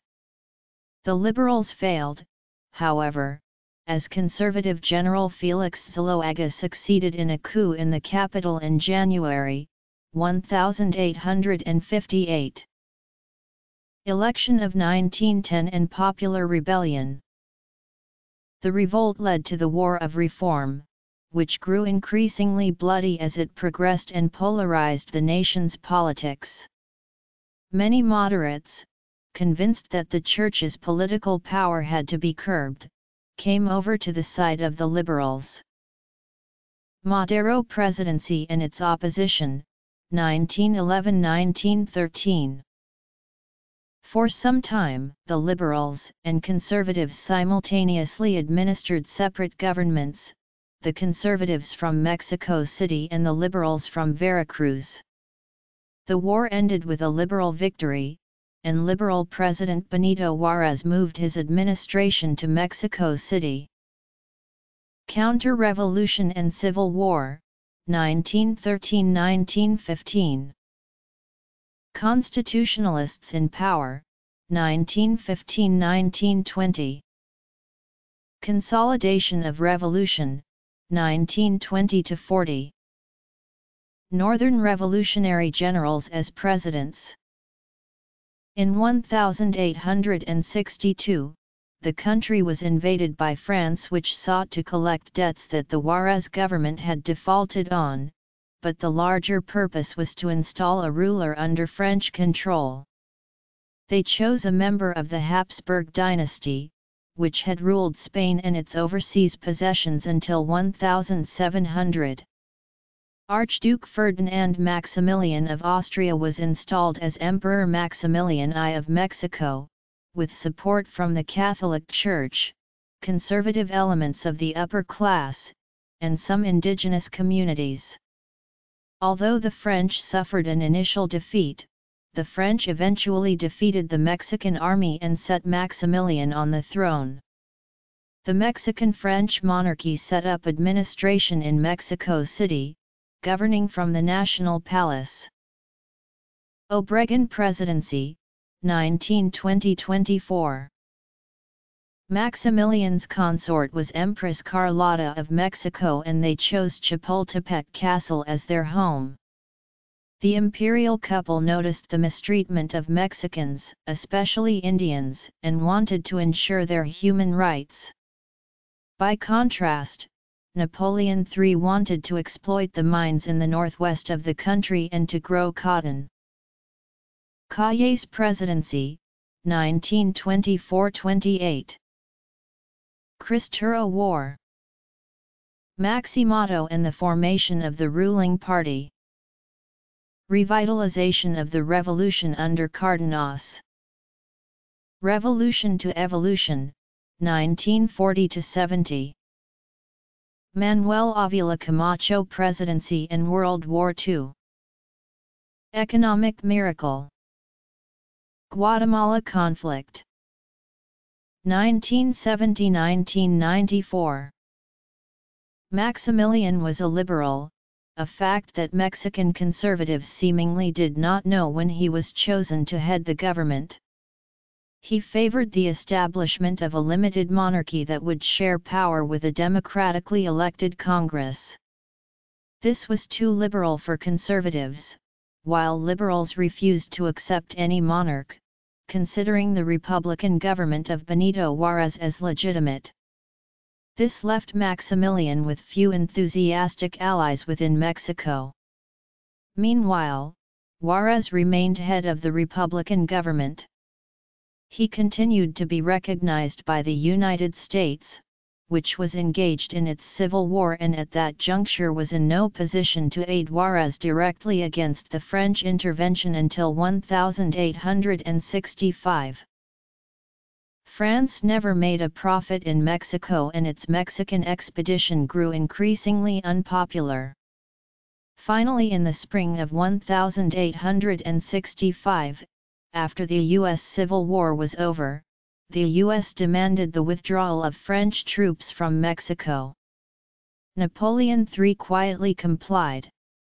In mid-1867, despite repeated imperial losses in battle to the Republican Army and ever-decreasing support from Napoleon III, Maximilian chose to remain in Mexico rather than return to Europe. He was captured and executed along with two Mexican supporters, immortalized in a famous painting by Edouard Manet. Juárez remained in office until his death in 1872. In 1867, the Republic was restored and Juárez re-elected. He continued to implement his reforms. In 1871, he was elected a second time, much to the dismay of his opponents within the Liberal Party, who considered re-election to be somewhat undemocratic. Juárez died 1 year later and was succeeded by Sebastián Lerdo de Tejeda. Economic crisis. Part of Juárez's reforms included fully secularizing the country. The Catholic Church was barred from owning property aside from houses of worship and monasteries, and education and marriage were put in the hands of the state. The rule of Porfirio Díaz was dedicated to the rule by law, suppression of violence, and modernization of all aspects of the society and economy. Díaz was an astute military leader and liberal politician who built a national base of supporters. To avoid antagonizing Catholics, he avoided enforcement of anti-clerical laws. The country's infrastructure was greatly improved, thanks to increased foreign investment from Britain and the US, and a strong, stable central government. Earthquake of 1985. Increased tax revenue and better administration dramatically improved public safety, public health, railways, mining, industry, foreign trade, and national finances. Díaz modernized the army and suppressed some banditry. After a half-century of stagnation, where per capita income was merely a tenth of the developed nations such as Britain and the US, the Mexican economy took off and grew at an annual rate of 2.3%, which was high by world standards. Mexico moved from being a target of ridicule to international pride. As traditional ways were under challenge, urban Mexicans debated national identity, the rejection of indigenous cultures, the new passion for French culture once the French were ousted from Mexico, and the challenge of creating a modern nation by means of industrialization and scientific modernization. Mexico City was poorer per capita in 1876 than in 1821. Some commentators attribute the slow economic growth to the negative impact of Spanish rule, the concentration of land holding by few families, and the reactionary role of the Catholic Church. Coatsworth rejects those reasons and says the chief obstacles were poor transportation and inefficient economic organization. Under the Porfiriato regime, economic growth was much faster. Changing political landscape 1970–1990.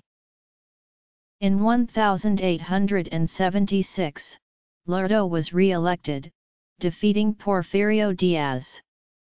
Diaz rebelled against the government with the proclamation of the Plan de Tuxtepec, in which he opposed re-election, in 1876. Diaz overthrew Lerdo, who fled the country, and Diaz was named president. Thus began a period of more than 30 years during which Diaz was Mexico's strong man. He was elected president 8 times, turning over power once, from 1880 to 1884, to a trusted ally, General Manuel González. This period of relative prosperity is known as the Porfiriate. Diaz remained in power by rigging elections and censoring the press. Possible rivals were destroyed, and popular generals were moved to new areas so they could not build a permanent base of support. Banditry on roads leading to major cities was largely suppressed by the rurales, a new police force controlled by Diaz. Banditry remained a major threat in more remote areas, because the rurales comprised fewer than 1,000 men. The army was reduced in size from 30,000 to under 20,000 men, which resulted in a smaller percentage of the national budget being committed to the military. Nevertheless, the army was modernized, well-trained, and equipped with the latest technology. The army was top-heavy with 5,000 officers, many of them elderly, but politically well-connected veterans of the wars of the 1860s. Contemporary Mexico. The political skills that Diaz used so effectively before 1900 faded, as he and his closest advisors were less open to negotiations with younger leaders. His announcement in 1908 that he would retire in 1911 unleashed a widespread feeling that Diaz was on the way out, and that new coalitions had to be built. He nevertheless ran for re-election, and in a show of U.S. support, Diaz and Taft planned a summit in El Paso, Texas, and Ciudad Juárez, Mexico, for October 16, 1909. An historic first meeting between a Mexican and a U.S. president, and also the first time an American president would cross the border into Mexico. Both sides agreed that the disputed Chamizal Strip connecting El Paso to Ciudad Juárez would be considered neutral territory with no flags present during the summit, but the meeting focused attention on this territory and resulted in assassination threats and other serious security concerns. On the day of the summit, Frederick Russell Burnham, the celebrated scout, and Private C.R. Moore, a Texas Ranger, discovered a man holding a concealed palm pistol standing at the El Paso Chamber of Commerce building along the procession route. Burnham and Moore captured and disarmed the assassin within only a few feet of Diaz and Taft. Both presidents were unharmed and the summit was held. At the meeting, Diaz told John Hayes Hammond, "Since I am responsible for bringing several $1 billion in foreign investments into my country, I think I should continue in my position until a competent successor is found." Diaz was re-elected after a highly controversial election, but he was overthrown in 1911 and forced into exile in France after army units rebelled. NAFTA and economic resurgence. Under Diaz, the population grew steadily from 11 million in 1877 to 15 million in 1910. Because of very high infant mortality, the life expectancy at birth was only 25.0 years in 1900. Few immigrants arrived. Diaz gave enormous power and prestige to the Superior Health Council, which developed a consistent and assertive strategy using up-to-date international scientific standards. It took control of disease certification, required prompt reporting of disease, and launched campaigns against tropical disease such as yellow fever. Fiscal stability was achieved by José Yves Limantour, Secretary of Finance of Mexico from 1893 until 1910. He was the leader of the well-educated technocrats known as científicos, who were committed to modernity and sound finance. Limantour expanded foreign investment, supported free trade, and balanced the budget for the first time and generated a budget surplus by 1894. However, he was unable to halt the rising cost of food, which alienated the poor. President Ernesto Zedillo. End of PRI rule in 2000. President Vicente Fox Quesada. President Felipe Calderón Hinojosa. President Enrique Pena Nieto. The American Panic of 1907 was an economic downturn that caused a sudden drop in demand for Mexican copper, silver, gold, zinc, and other metals. Mexico in turn cut its imports of horses and mules, mining machinery, and railroad supplies.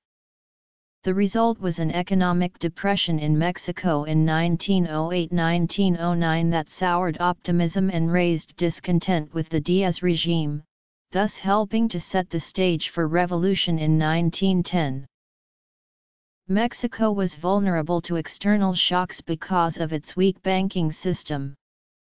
The banking system was controlled by a small oligarchy, which typically made long-term loans to their own directors. The banks were the financial arms of extended kinship-based business coalitions that used banks to raise additional capital to expand enterprises. Economic growth was largely based on trade with the United States.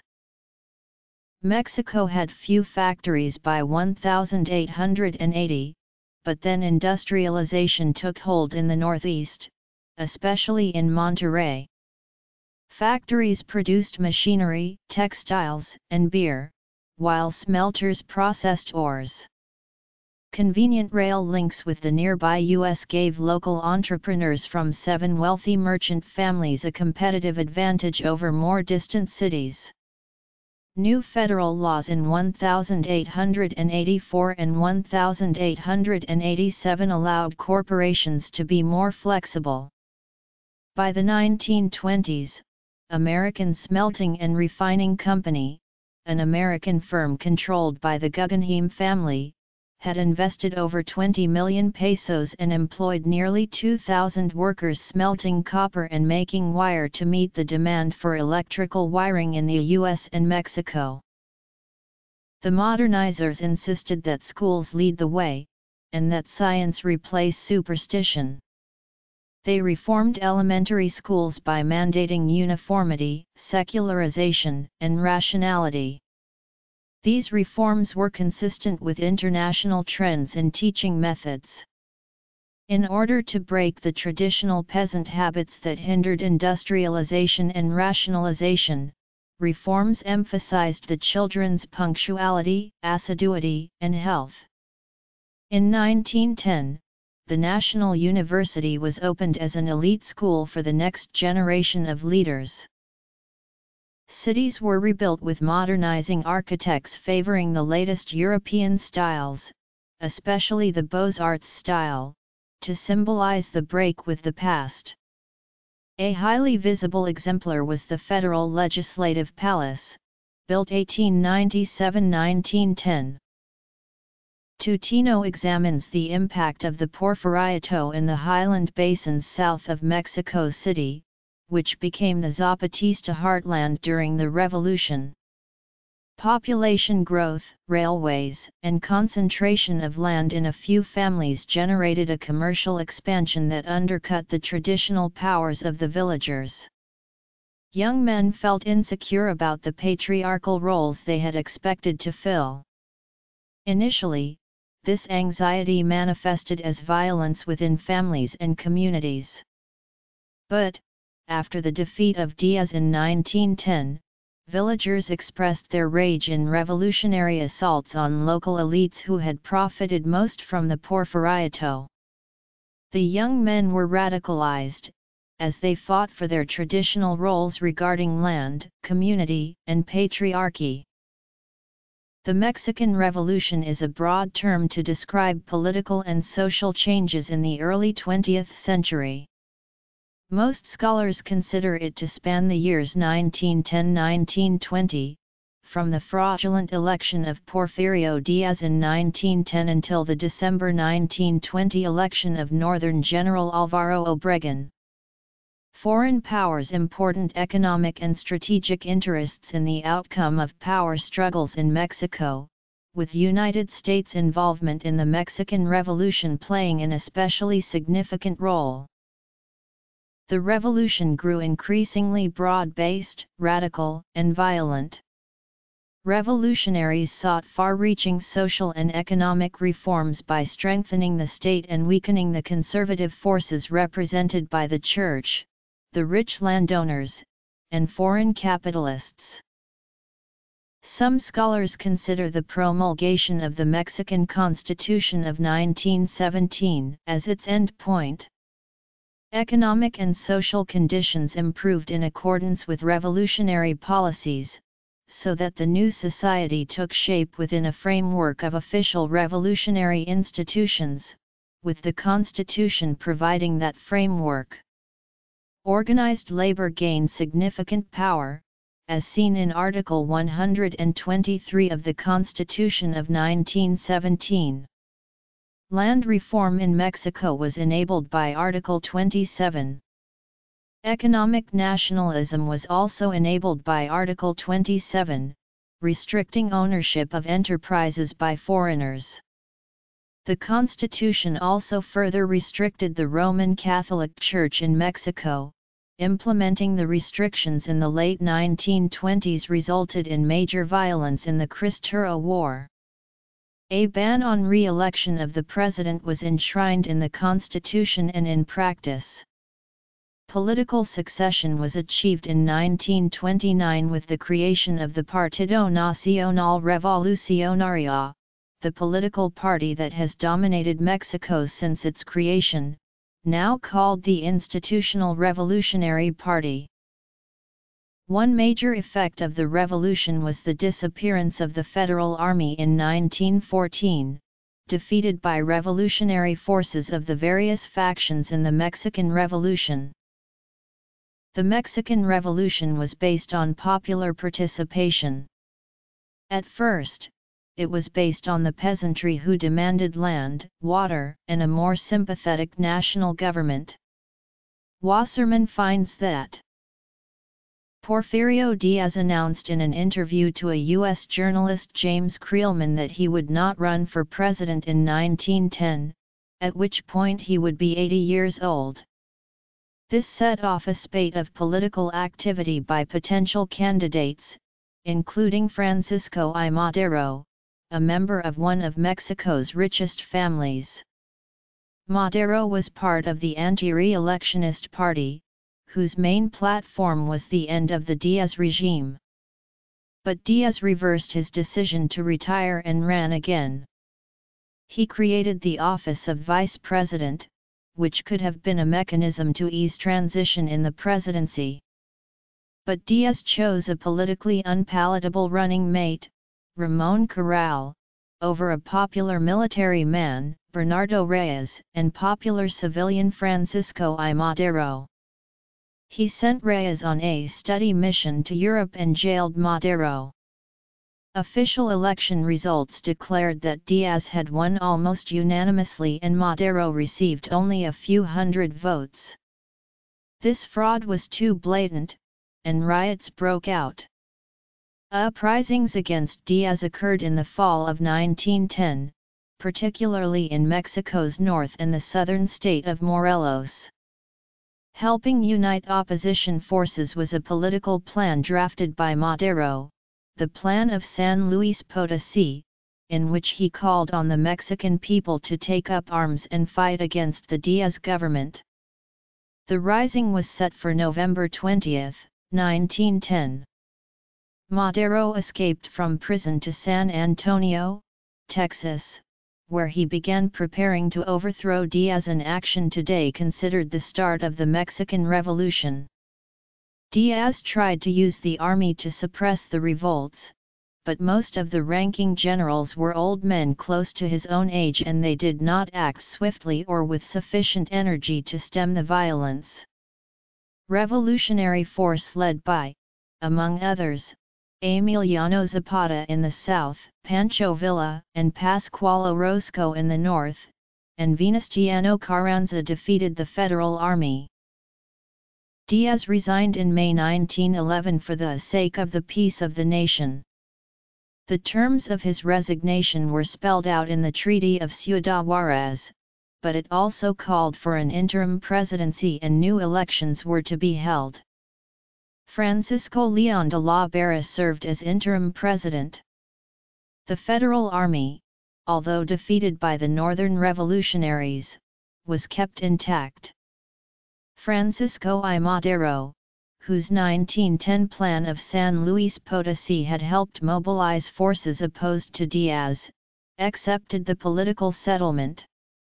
He campaigned in the presidential elections of October 1911, won decisively, and was inaugurated in November 1911.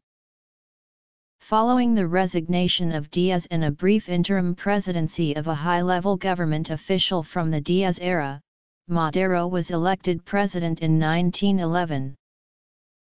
The revolutionary leaders had many different objectives. Revolutionary figures varied from liberals such as Madero to radicals such as Emiliano Zapata and Pancho Villa. As a consequence, it proved impossible to agree about how to organize the government that emerged from the triumphant first phase of the revolution. This standoff over political principles led quickly to a struggle for control of the government, a violent conflict that lasted more than 20 years. Madero was ousted and killed in February 1913 during the 10 tragic days. General Victoriano Huerta, one of Diaz's former generals, and a nephew of Diaz, Felix Diaz, plotted with the U.S. ambassador to Mexico, Henry Lane Wilson, to topple Madero and reassert the policies of Diaz. Within a month of the coup, rebellion started spreading in Mexico, most prominently by the governor of the state of Coahuila, Venustiano Carranza, along with old revolutionaries demobilized by Madero, such as Pancho Villa. The northern revolutionaries fought under the name of the Constitutionalist Army, with Carranza as the first chief. In the south, Emiliano Zapata continued his rebellion in Morelos under the Plan of Ayala, calling for the expropriation of land and redistribution to peasants. Huerta offered peace to Zapata, who rejected it. Huerta convinced Pascual Orozco, whom he fought while serving the Madero government, to join Huerta's forces. Supporting the Huerta regime were business interests in Mexico, both foreign and domestic, landed elites, the Roman Catholic Church, as well as the German and British governments. The Federal Army became an arm of the Huerta regime, swelling to some 200,000 men, many pressed into service and most ill-trained. The U.S. did not recognize the Huerta government, but from February to August 1913 it imposed an arms embargo on exports to Mexico, exempting the Huerta government and thereby favoring the regime against emerging revolutionary forces. However, President Woodrow Wilson sent a special envoy to Mexico to assess the situation, and reports on the many rebellions in Mexico convinced Wilson that Huerta was unable to maintain order.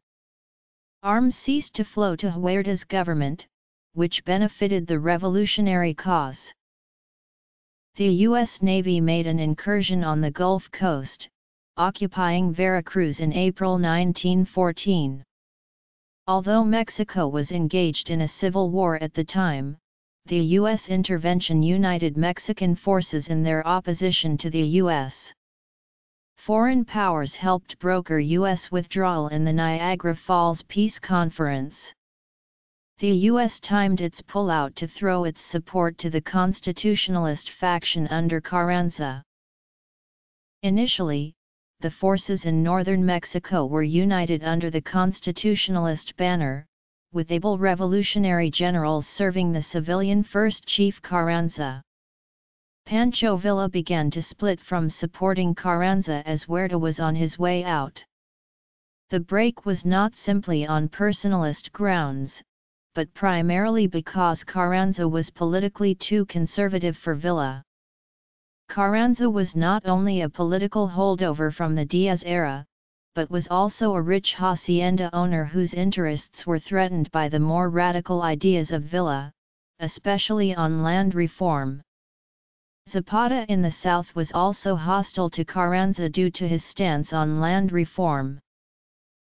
In July 1914, Huerta resigned under pressure and went into exile. His resignation marked the end of an era since the Federal Army, a spectacularly ineffective fighting force against the revolutionaries, ceased to exist. With the exit of Huerta, the revolutionary factions decided to meet and make a last-ditch effort to avert more intense warfare than that which unseated Huerta. Called to meet in Mexico City in October 1914, revolutionaries opposed to Carranza's influence successfully moved the venue to Aguascalientes. The Convention of Aguascalientes did not reconcile the various victorious factions in the Mexican Revolution, but was a brief pause in revolutionary violence. The break between Carranza and Villa became definitive during the convention. Rather than First Chief Carranza being named President of Mexico, General Eulalio Gutierrez was chosen. Carranza and Obregón left Aguascalientes, with far smaller forces than Villa's. The convention declared Carranza in rebellion against it and civil war resumed, this time between revolutionary armies that had fought in a united cause to oust Huerta. Villa went into alliance with Zapata to form the Army of the Convention. Their forces separately moved on the capital and captured Mexico City in 1914, which Carranza's forces had abandoned. The famous picture of Villa, sitting in the presidential chair in the National Palace, and Zapata is a classic image of the revolution. Villa is reported to have said to Zapata that the presidential chair is too big for us. The alliance between Villa and Zapata did not function in practice beyond this initial victory against the constitutionalists. Zapata returned to his southern stronghold in Morelos, where he continued to engage in guerrilla warfare under the Plan of Ayala. Villa prepared to win a decisive victory against the constitutionalist army under Obregón. The two rival armies of Villa and Obregón met in April 6-15, 1915 in the Battle of Celaya. The frontal cavalry charges of Villa's forces were met by the shrewd, modern military tactics of Obregón. Constitutionalist victory was complete. Carranza emerged in 1915 as the political leader of Mexico with a victorious army to keep him in that position. Villa retreated north, seemingly into political oblivion. Carranza and the Constitutionalists consolidated their position as the winning faction, with Zapata remaining a threat until his assassination in 1919. Venustiano Carranza promulgated a new constitution on February 5, 1917. The Mexican Constitution of 1917, with significant amendments in the 1990s, still governs Mexico. On January 19, 1917, a secret message was sent from the German foreign minister to Mexico proposing joint military action against the United States if war broke out.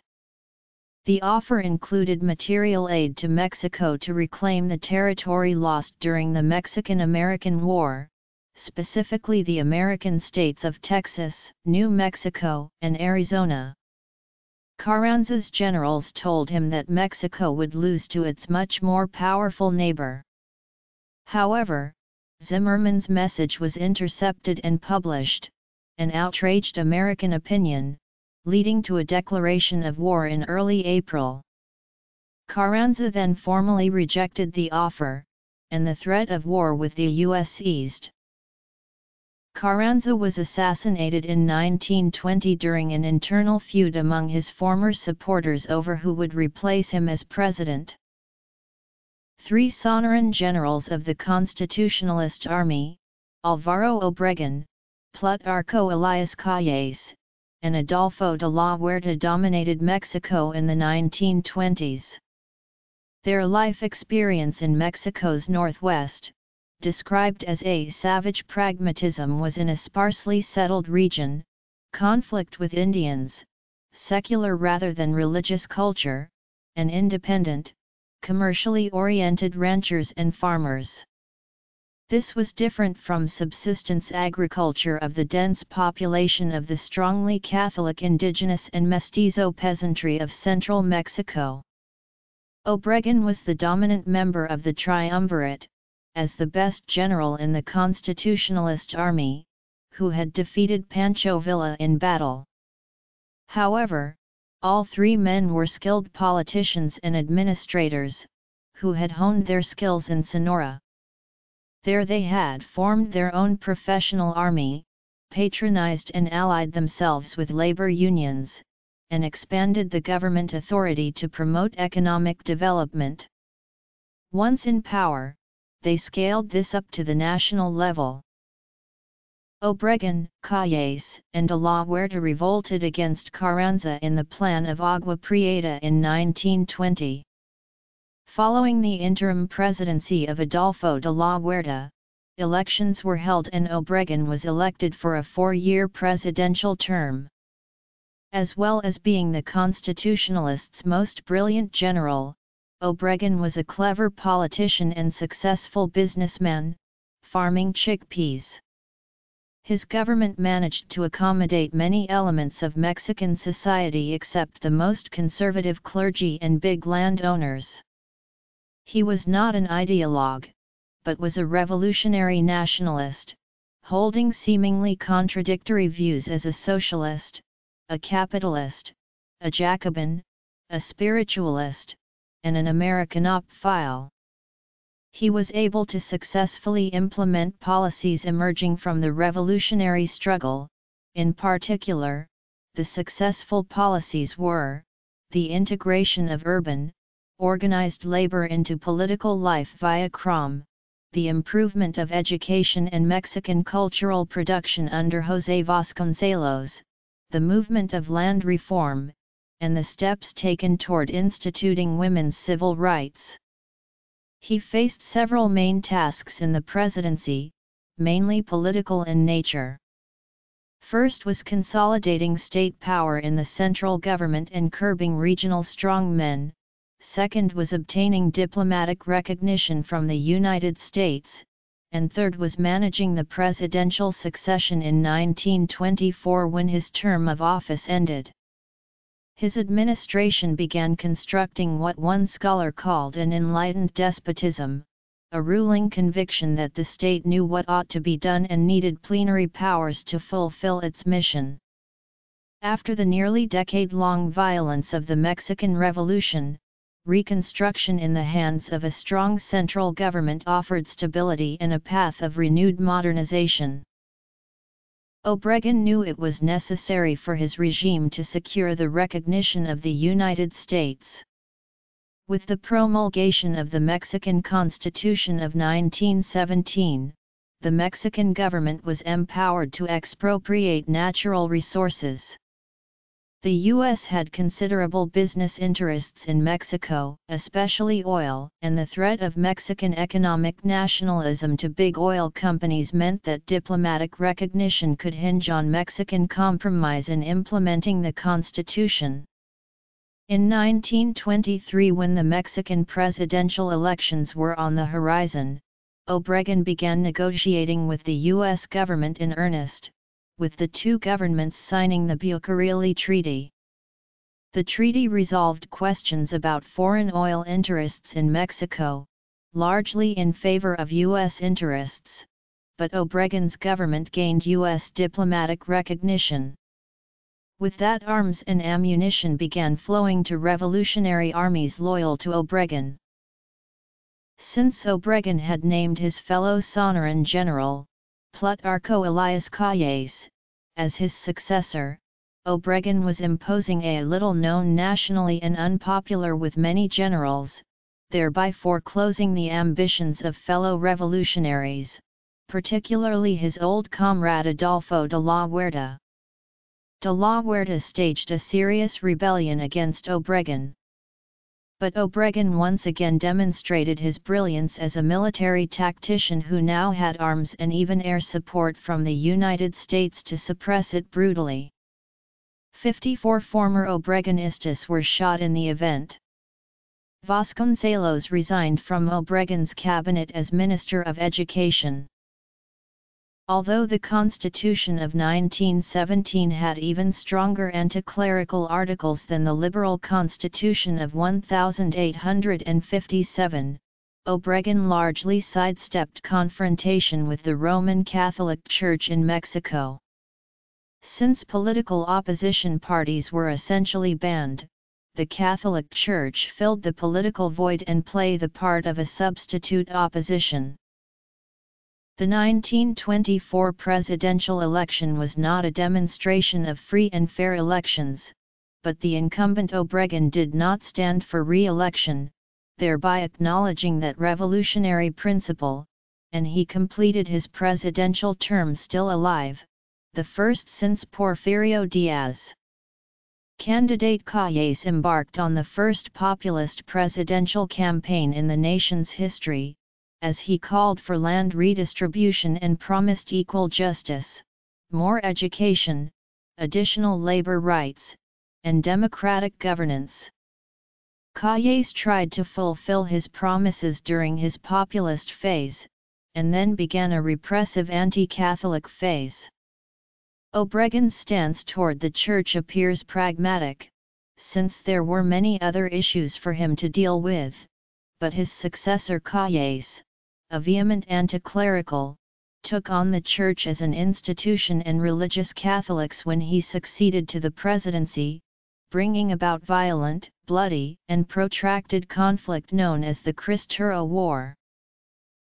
The Cristero War of 1926–1929 was a counter-revolution against the Calles regime set off by his persecution of the Catholic Church in Mexico and specifically the strict enforcement of the anti-clerical provisions of the Mexican Constitution of 1917 and the expansion of further anti-clerical laws. A number of articles of the 1917 Constitution were at issue: A. Article 5, B. Article 24, and C. Article 27. Finally, Article 130 took away basic civil rights of the clergy. Priests and religious leaders were prevented from wearing their habits, were denied the right to vote, and were not permitted to comment on public affairs in the press. The formal rebellions began early in 1927, with the rebels calling themselves Cristeros because they felt they were fighting for Jesus Christ himself. The laity stepped into the vacuum created by the removal of priests, and in the long run the church was strengthened. The Cristero War was resolved diplomatically, largely with the help of the U.S. ambassador, Dwight Whitney Morrow. The conflict claimed about 90,000 lives, 57,000 on the federal side, 30,000 Cristeros and civilians and Cristeros killed in anti-clerical raids after the war's end. As promised in the diplomatic resolution, the laws considered offensive by the Cristeros remained on the books, but the federal government made no organized attempt to enforce them. Nonetheless, persecution of Catholic priests continued in several localities, fueled by local officials' interpretation of the law. After the presidential term of Calles, which ended in 1928, former President Álvaro Obregón won the presidency. However, he was assassinated immediately after the July election and there was a power vacuum. Calles could not immediately stand for election, so there needed to be a solution to the crisis. Revolutionary generals and others in the power elite agreed that Congress should appoint an interim president and new elections held in 1928. In his final address to Congress on September 1, 1928, President Calles declared the end of strongman rule, a ban on Mexican presidents serving again in that office, and that Mexico was now entering an age of rule by institutions and laws. Congress chose Emilio Portes Gil to serve as interim president. Calles created a more permanent solution to presidential succession with the founding of the National Revolutionary Party in 1929. It was a national party that was a permanent rather than a local and ephemeral institution. Calles became the power behind the presidency in this period, known as the Maximato, named after his title of Chief Maximo. The party brought together regional caudillos and integrated labor organizations and peasant leagues in a party that was better able to manage the political process. For the 6-year term that Obregón was to serve, 3 presidents held office: Emilio Portes Gil, Pascual Ortiz Rubio, and Abelardo L. Rodriguez, with Calles the power behind the presidency. In 1934, the PNR chose Calles' supporter Lázaro Cárdenas, a revolutionary general, who had a political power base in Michoacán, as the candidate of the PNR for the Mexican presidency. After an initial period of acquiescence to Calles' role intervening in the presidency, Cárdenas outmaneuvered his former patron and eventually sent him into exile. Cárdenas reformed the PNR structure, resulting in the creation of the PRM, the Mexican Revolutionary Party, which included the army as a party sector. He had convinced most of the remaining revolutionary generals to hand over their personal armies to the Mexican army. The date of the PRM party's foundation is thus considered by some to be the end of the revolution. The party was restructured again in 1946 and renamed the Institutional Revolutionary Party and held power continuously until 2000. After its establishment as the ruling party, the PRI monopolized all the political branches. It did not lose a Senate seat until 1988 or a gubernatorial race until 1989. It was not until July 2, 2000, that Vicente Fox of the opposition Alliance for Change coalition, headed by the National Action Party, was elected president. His victory ended the PRI's 71-year hold on the presidency. Fox was succeeded by the PAN candidate, Felipe Calderón. In the 2012 elections, the PRI regained the presidency with its candidate Enrique Peña Nieto. Drug war. Lázaro Cárdenas was handpicked by Calles as the successor to the presidency in 1934. Cárdenas managed to unite the different forces in the PRI and set the rules that allowed his party to rule unchallenged for decades to come without internal fights. He nationalized the oil industry, the electricity industry, created the National Polytechnic Institute, and started land reform and the distribution of free textbooks to children. In 1936 he exiled Calles, the last general with dictatorial ambitions, thereby removing the army from power.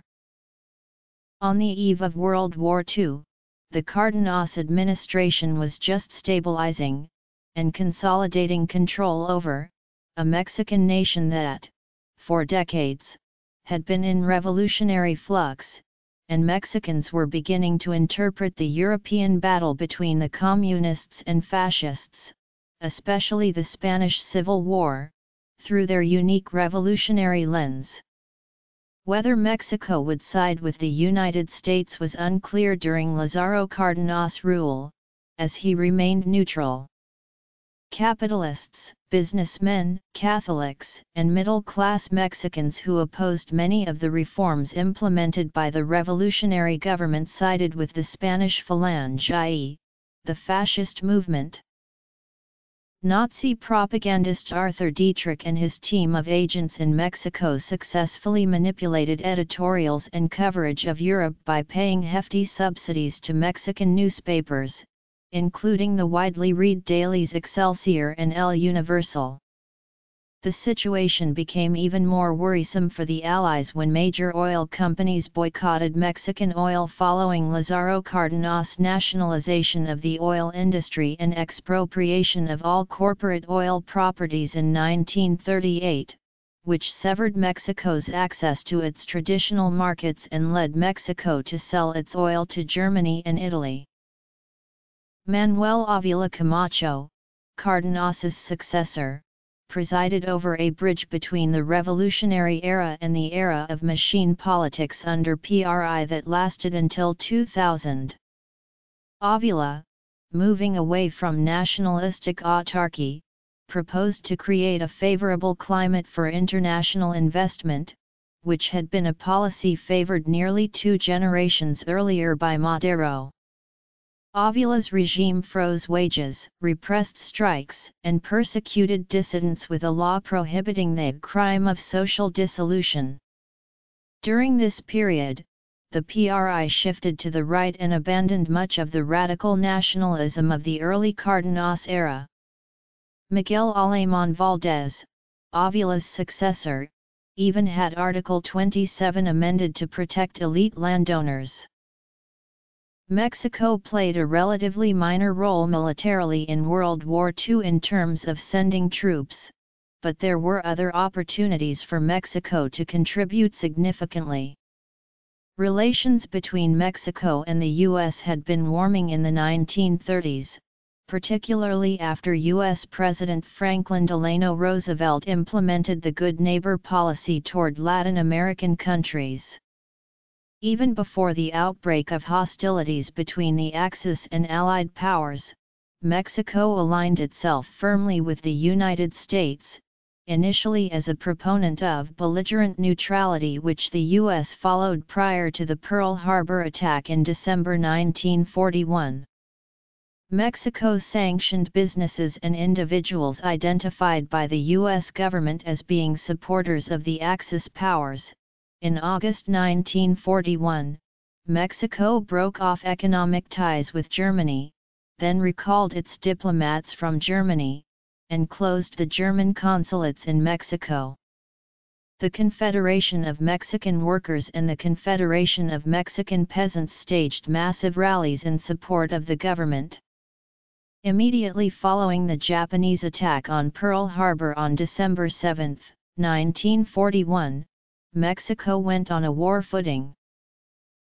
Mexico's biggest contributions to the war effort were in vital war materiel and labor, particularly the Bracero program, a guest worker program in the U.S. freeing men there to fight in the European and Pacific theaters of war. There was heavy demand for its exports, which created a degree of prosperity. A Mexican atomic scientist, José Rafael Bejarano, worked on the secret Manhattan Project that developed the atomic bomb. Surveys. Primary sources and readers. Prehistory and pre-Columbian civilizations. Conquest. In Mexico and throughout Latin America, Franklin Roosevelt's good neighbor policy was necessary at such a delicate time.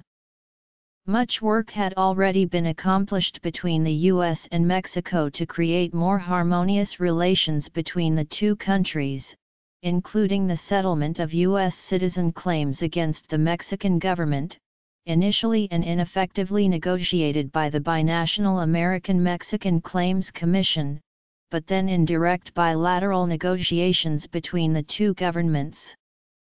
The U.S. had not intervened on behalf of U.S. oil companies when the Mexican government expropriated foreign oil in 1938, allowing Mexico to assert its economic sovereignty but also benefiting the U.S. by easing antagonism in Mexico.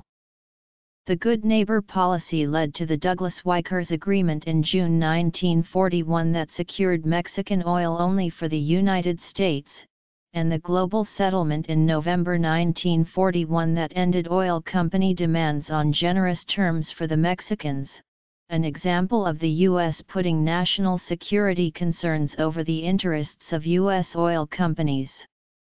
When it became clear in other parts of Latin America that the U.S. and Mexico had substantially resolved their differences, the other Latin American countries were more amenable to support the U.S. and Allied effort against the Axis. Following losses of oil ships in the Gulf to German submarines, the Mexican government declared war on the Axis powers on May 30, 1942. Perhaps the most famous fighting unit in the Mexican military was the Escuadrón 201, also known as the Aztec Eagles. This group consisted of more than 300 volunteers, who had trained in the United States to fight against Japan. The Escuadrón 201 was the first Mexican military unit trained for overseas combat, and fought during the liberation of the Philippines, working with the U.S. 5th Air Force in the last year of the war. Although most Latin American countries eventually entered the war on the Allies' side, Mexico and Brazil were the only Latin American nations that sent troops to fight overseas during World War II. With so many draftees, the U.S. needed farm workers. The Bracero program gave the opportunity for 290,000 Mexicans to work temporarily on American farms, especially in Texas. During the next 4 decades, Mexico experienced impressive economic growth, an achievement historians call El Milagro Mexicano, the Mexican miracle. A key component of this phenomenon was the achievement of political stability, which since the founding of the dominant party, has ensured stable presidential succession and control of potentially dissident labor and peasant sections through participation in the party structure.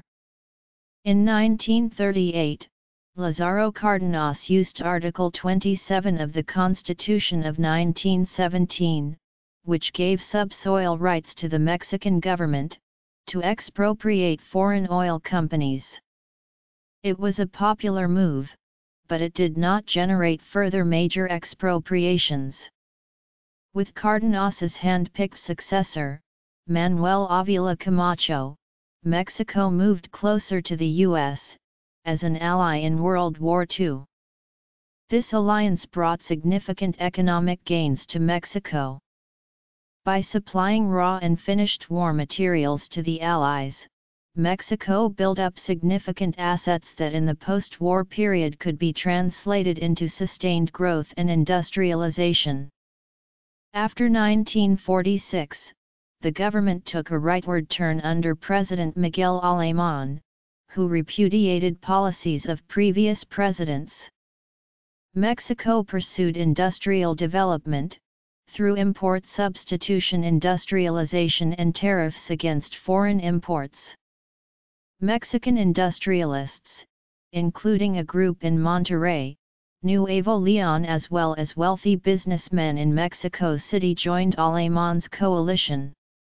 Alemán tamed the labor movement in favor of policies supporting industrialists.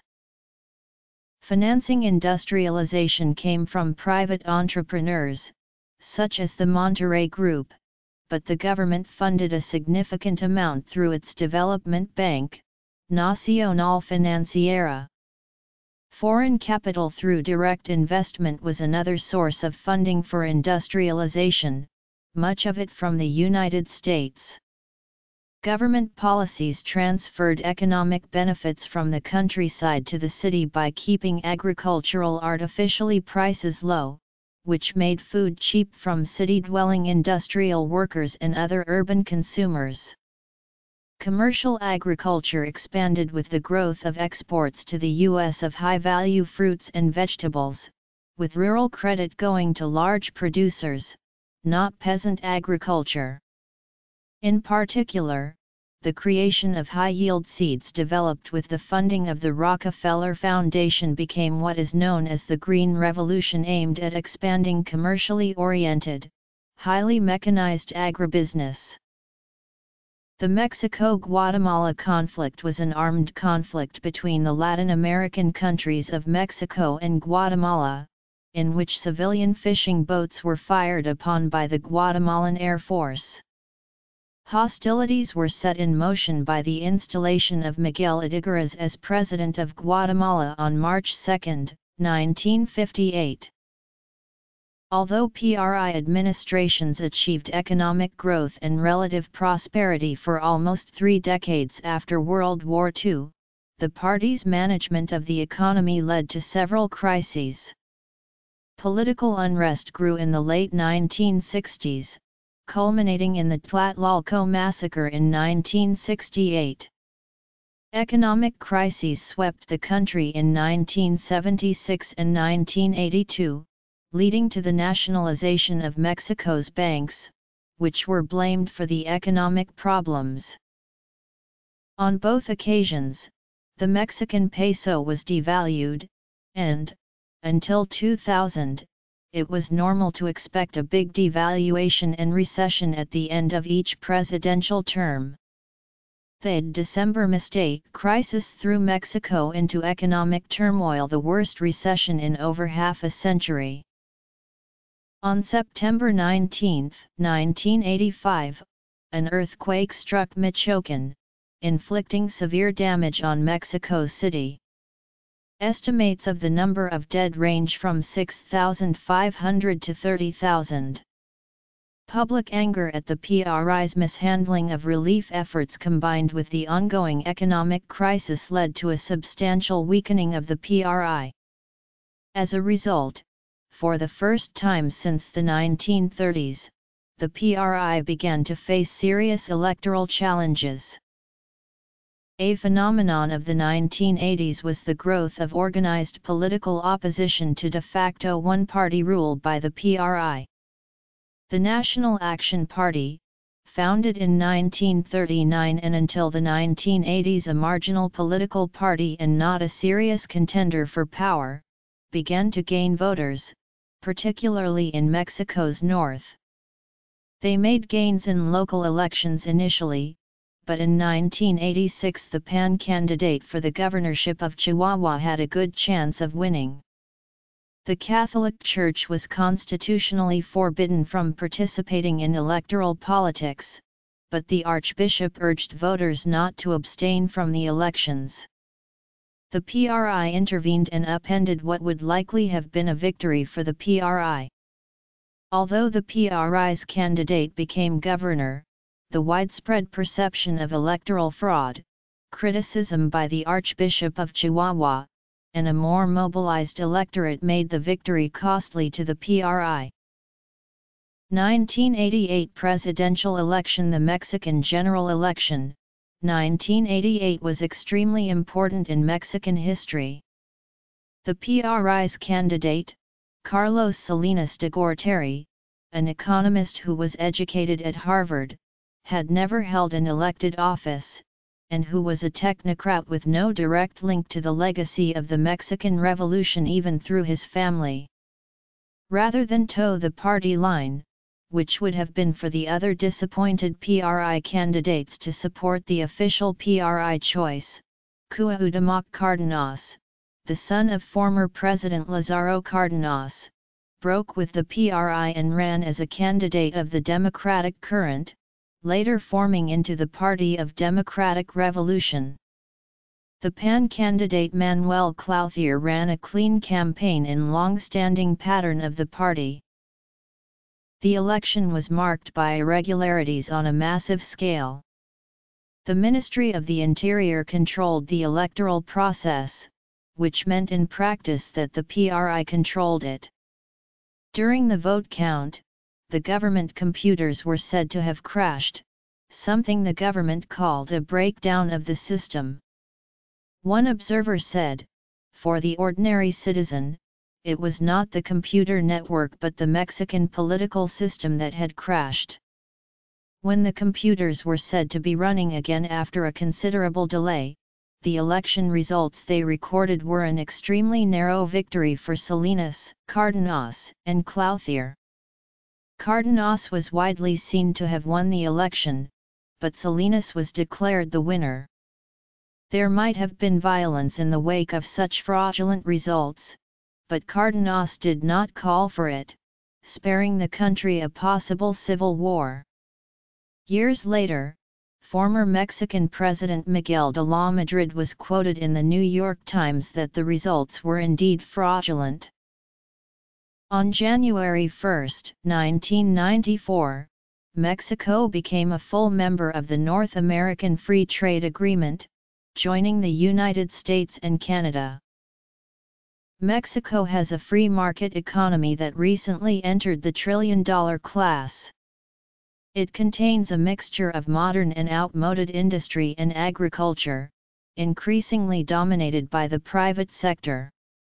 Recent administrations have expanded competition in seaports, railroads, telecommunications, electricity generation, natural gas distribution, and airports. Per capita income is 1/4 that of the United States. Income distribution remains highly unequal. Trade with the United States and Canada has tripled since the implementation of NAFTA. Mexico has free trade agreements with more than 40 countries, governing 90% of its foreign commerce. In 1995, President Ernesto Zedillo faced the December mistake crisis, triggered by a sudden devaluation of the peso. There were public demonstrations in Mexico City and a constant military presence after the 1994 rising of the Zapatista Army of National Liberation in Chiapas. The United States intervened rapidly to stem the economic crisis, first by buying pesos in the open market, and then by granting assistance in the form of $50 billion in loan guarantees. The peso stabilized at 6 pesos per dollar. By 1996, the economy was growing, and in 1997, Mexico repaid, ahead of schedule, all U.S. Treasury loans. Zedillo oversaw political and electoral reforms that reduced the PRI's hold on power. After the 1988 election, which was strongly disputed and arguably lost by the government, the IFE was created in the early 1990s. Run by ordinary citizens, the IFE oversees elections with the aim of ensuring that they are conducted legally and impartially. Accused many times of blatant fraud, the PRI held almost all public offices until the end of the 20th century. Not until the 1980s did the PRI lose its first state governorship, an event that marked the beginning of the party's loss of hegemony. Emphasizing the need to upgrade infrastructure, modernize the tax system and labor laws, integrate with the U.S. economy, and allow private investment in the energy sector, Vicente Fox Quesada, the candidate of the National Action Party, was elected the 69th President of Mexico on July 2, 2000, ending PRI's 71-year-long control of the office. Though Fox's victory was due in part to popular discontent with decades of unchallenged PRI hegemony, also, Fox's opponent, President Zedillo, conceded defeat on the night of the election, a first in Mexican history. A further sign of the quickening of Mexican democracy was the fact that PAN failed to win a majority in both chambers of Congress, a situation that prevented Fox from implementing his reform pledges. Nonetheless, the transfer of power in 2000 was quick and peaceful. Fox was a very strong candidate, but an ineffective president who was weakened by PAN's minority status in Congress. Historian Philip Russell summarizes the strengths and weaknesses of Fox as president. President Felipe Calderón Hinojosa took office after one of the most hotly contested elections in recent Mexican history. Calderón won by such a small margin that the runner-up, Andrés Manuel López Obrador of the leftist Party of the Democratic Revolution, contested the results. Despite imposing a cap on salaries of high-ranking public servants, Calderón ordered a raise on the salaries of the federal police and the Mexican armed forces on his first day as president. Calderón's government also ordered massive raids on drug cartels upon assuming office in December 2006 in response to an increasingly deadly spate of violence in his home state of Michoacán. The decision to intensify drug enforcement operations has led to an ongoing conflict between the federal government and the Mexican drug cartels. On July 1, 2012, Enrique Peña Nieto was elected President of Mexico with 38% of the vote. He is a former governor of the state of Mexico and a member of the PRI. His election returned the PRI to power after 12 years of PAN rule. He was officially sworn into office on December 1, 2012. The Pacto por Mexico was a cross-party alliance that called for the accomplishment of 95 goals. It was signed on December 2, 2012 by the leaders of the three main political parties in Chapultepec Castle. The pact has been lauded by international pundits as an example for solving political gridlock and for effectively passing institutional reforms. Among other legislation, it called for education reform, banking reform, fiscal reform, and telecommunications reform, all of which were eventually passed. Most importantly, the pact wanted a revaluation of Pemex. This ultimately resulted in the dissolution of the agreement when in December 2013 the center-left PRD refused to collaborate with the legislation penned by the center-right PAN and PRI that ended Pemex's monopoly and allowed for foreign investment in Mexico's oil industry. Mexico is a major transit and drug-producing nation. An estimated 90% of the cocaine smuggled into the United States every year moves through Mexico. Fueled by the increasing demand for drugs in the United States, the country has become a major supplier of heroin, producer and distributor of MDMA, and the largest foreign supplier of cannabis and methamphetamine to the U.S. market. Major drug syndicates control the majority of drug trafficking in the country, and Mexico is a significant money laundering center.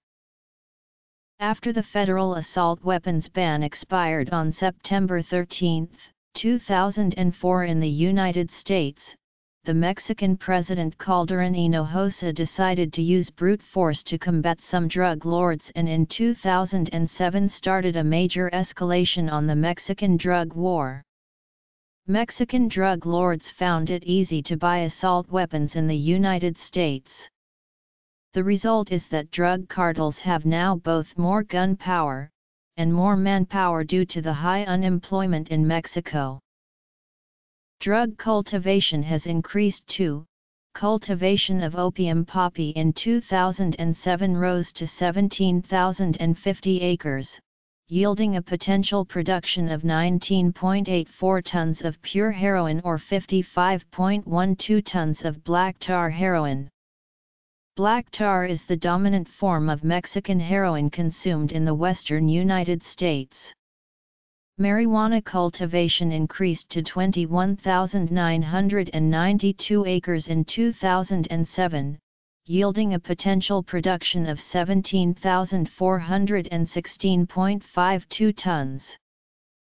The Mexican government conducts the largest independent illicit crop eradication program in the world, but Mexico continues to be the primary transshipment point for U.S.-bound cocaine from South America.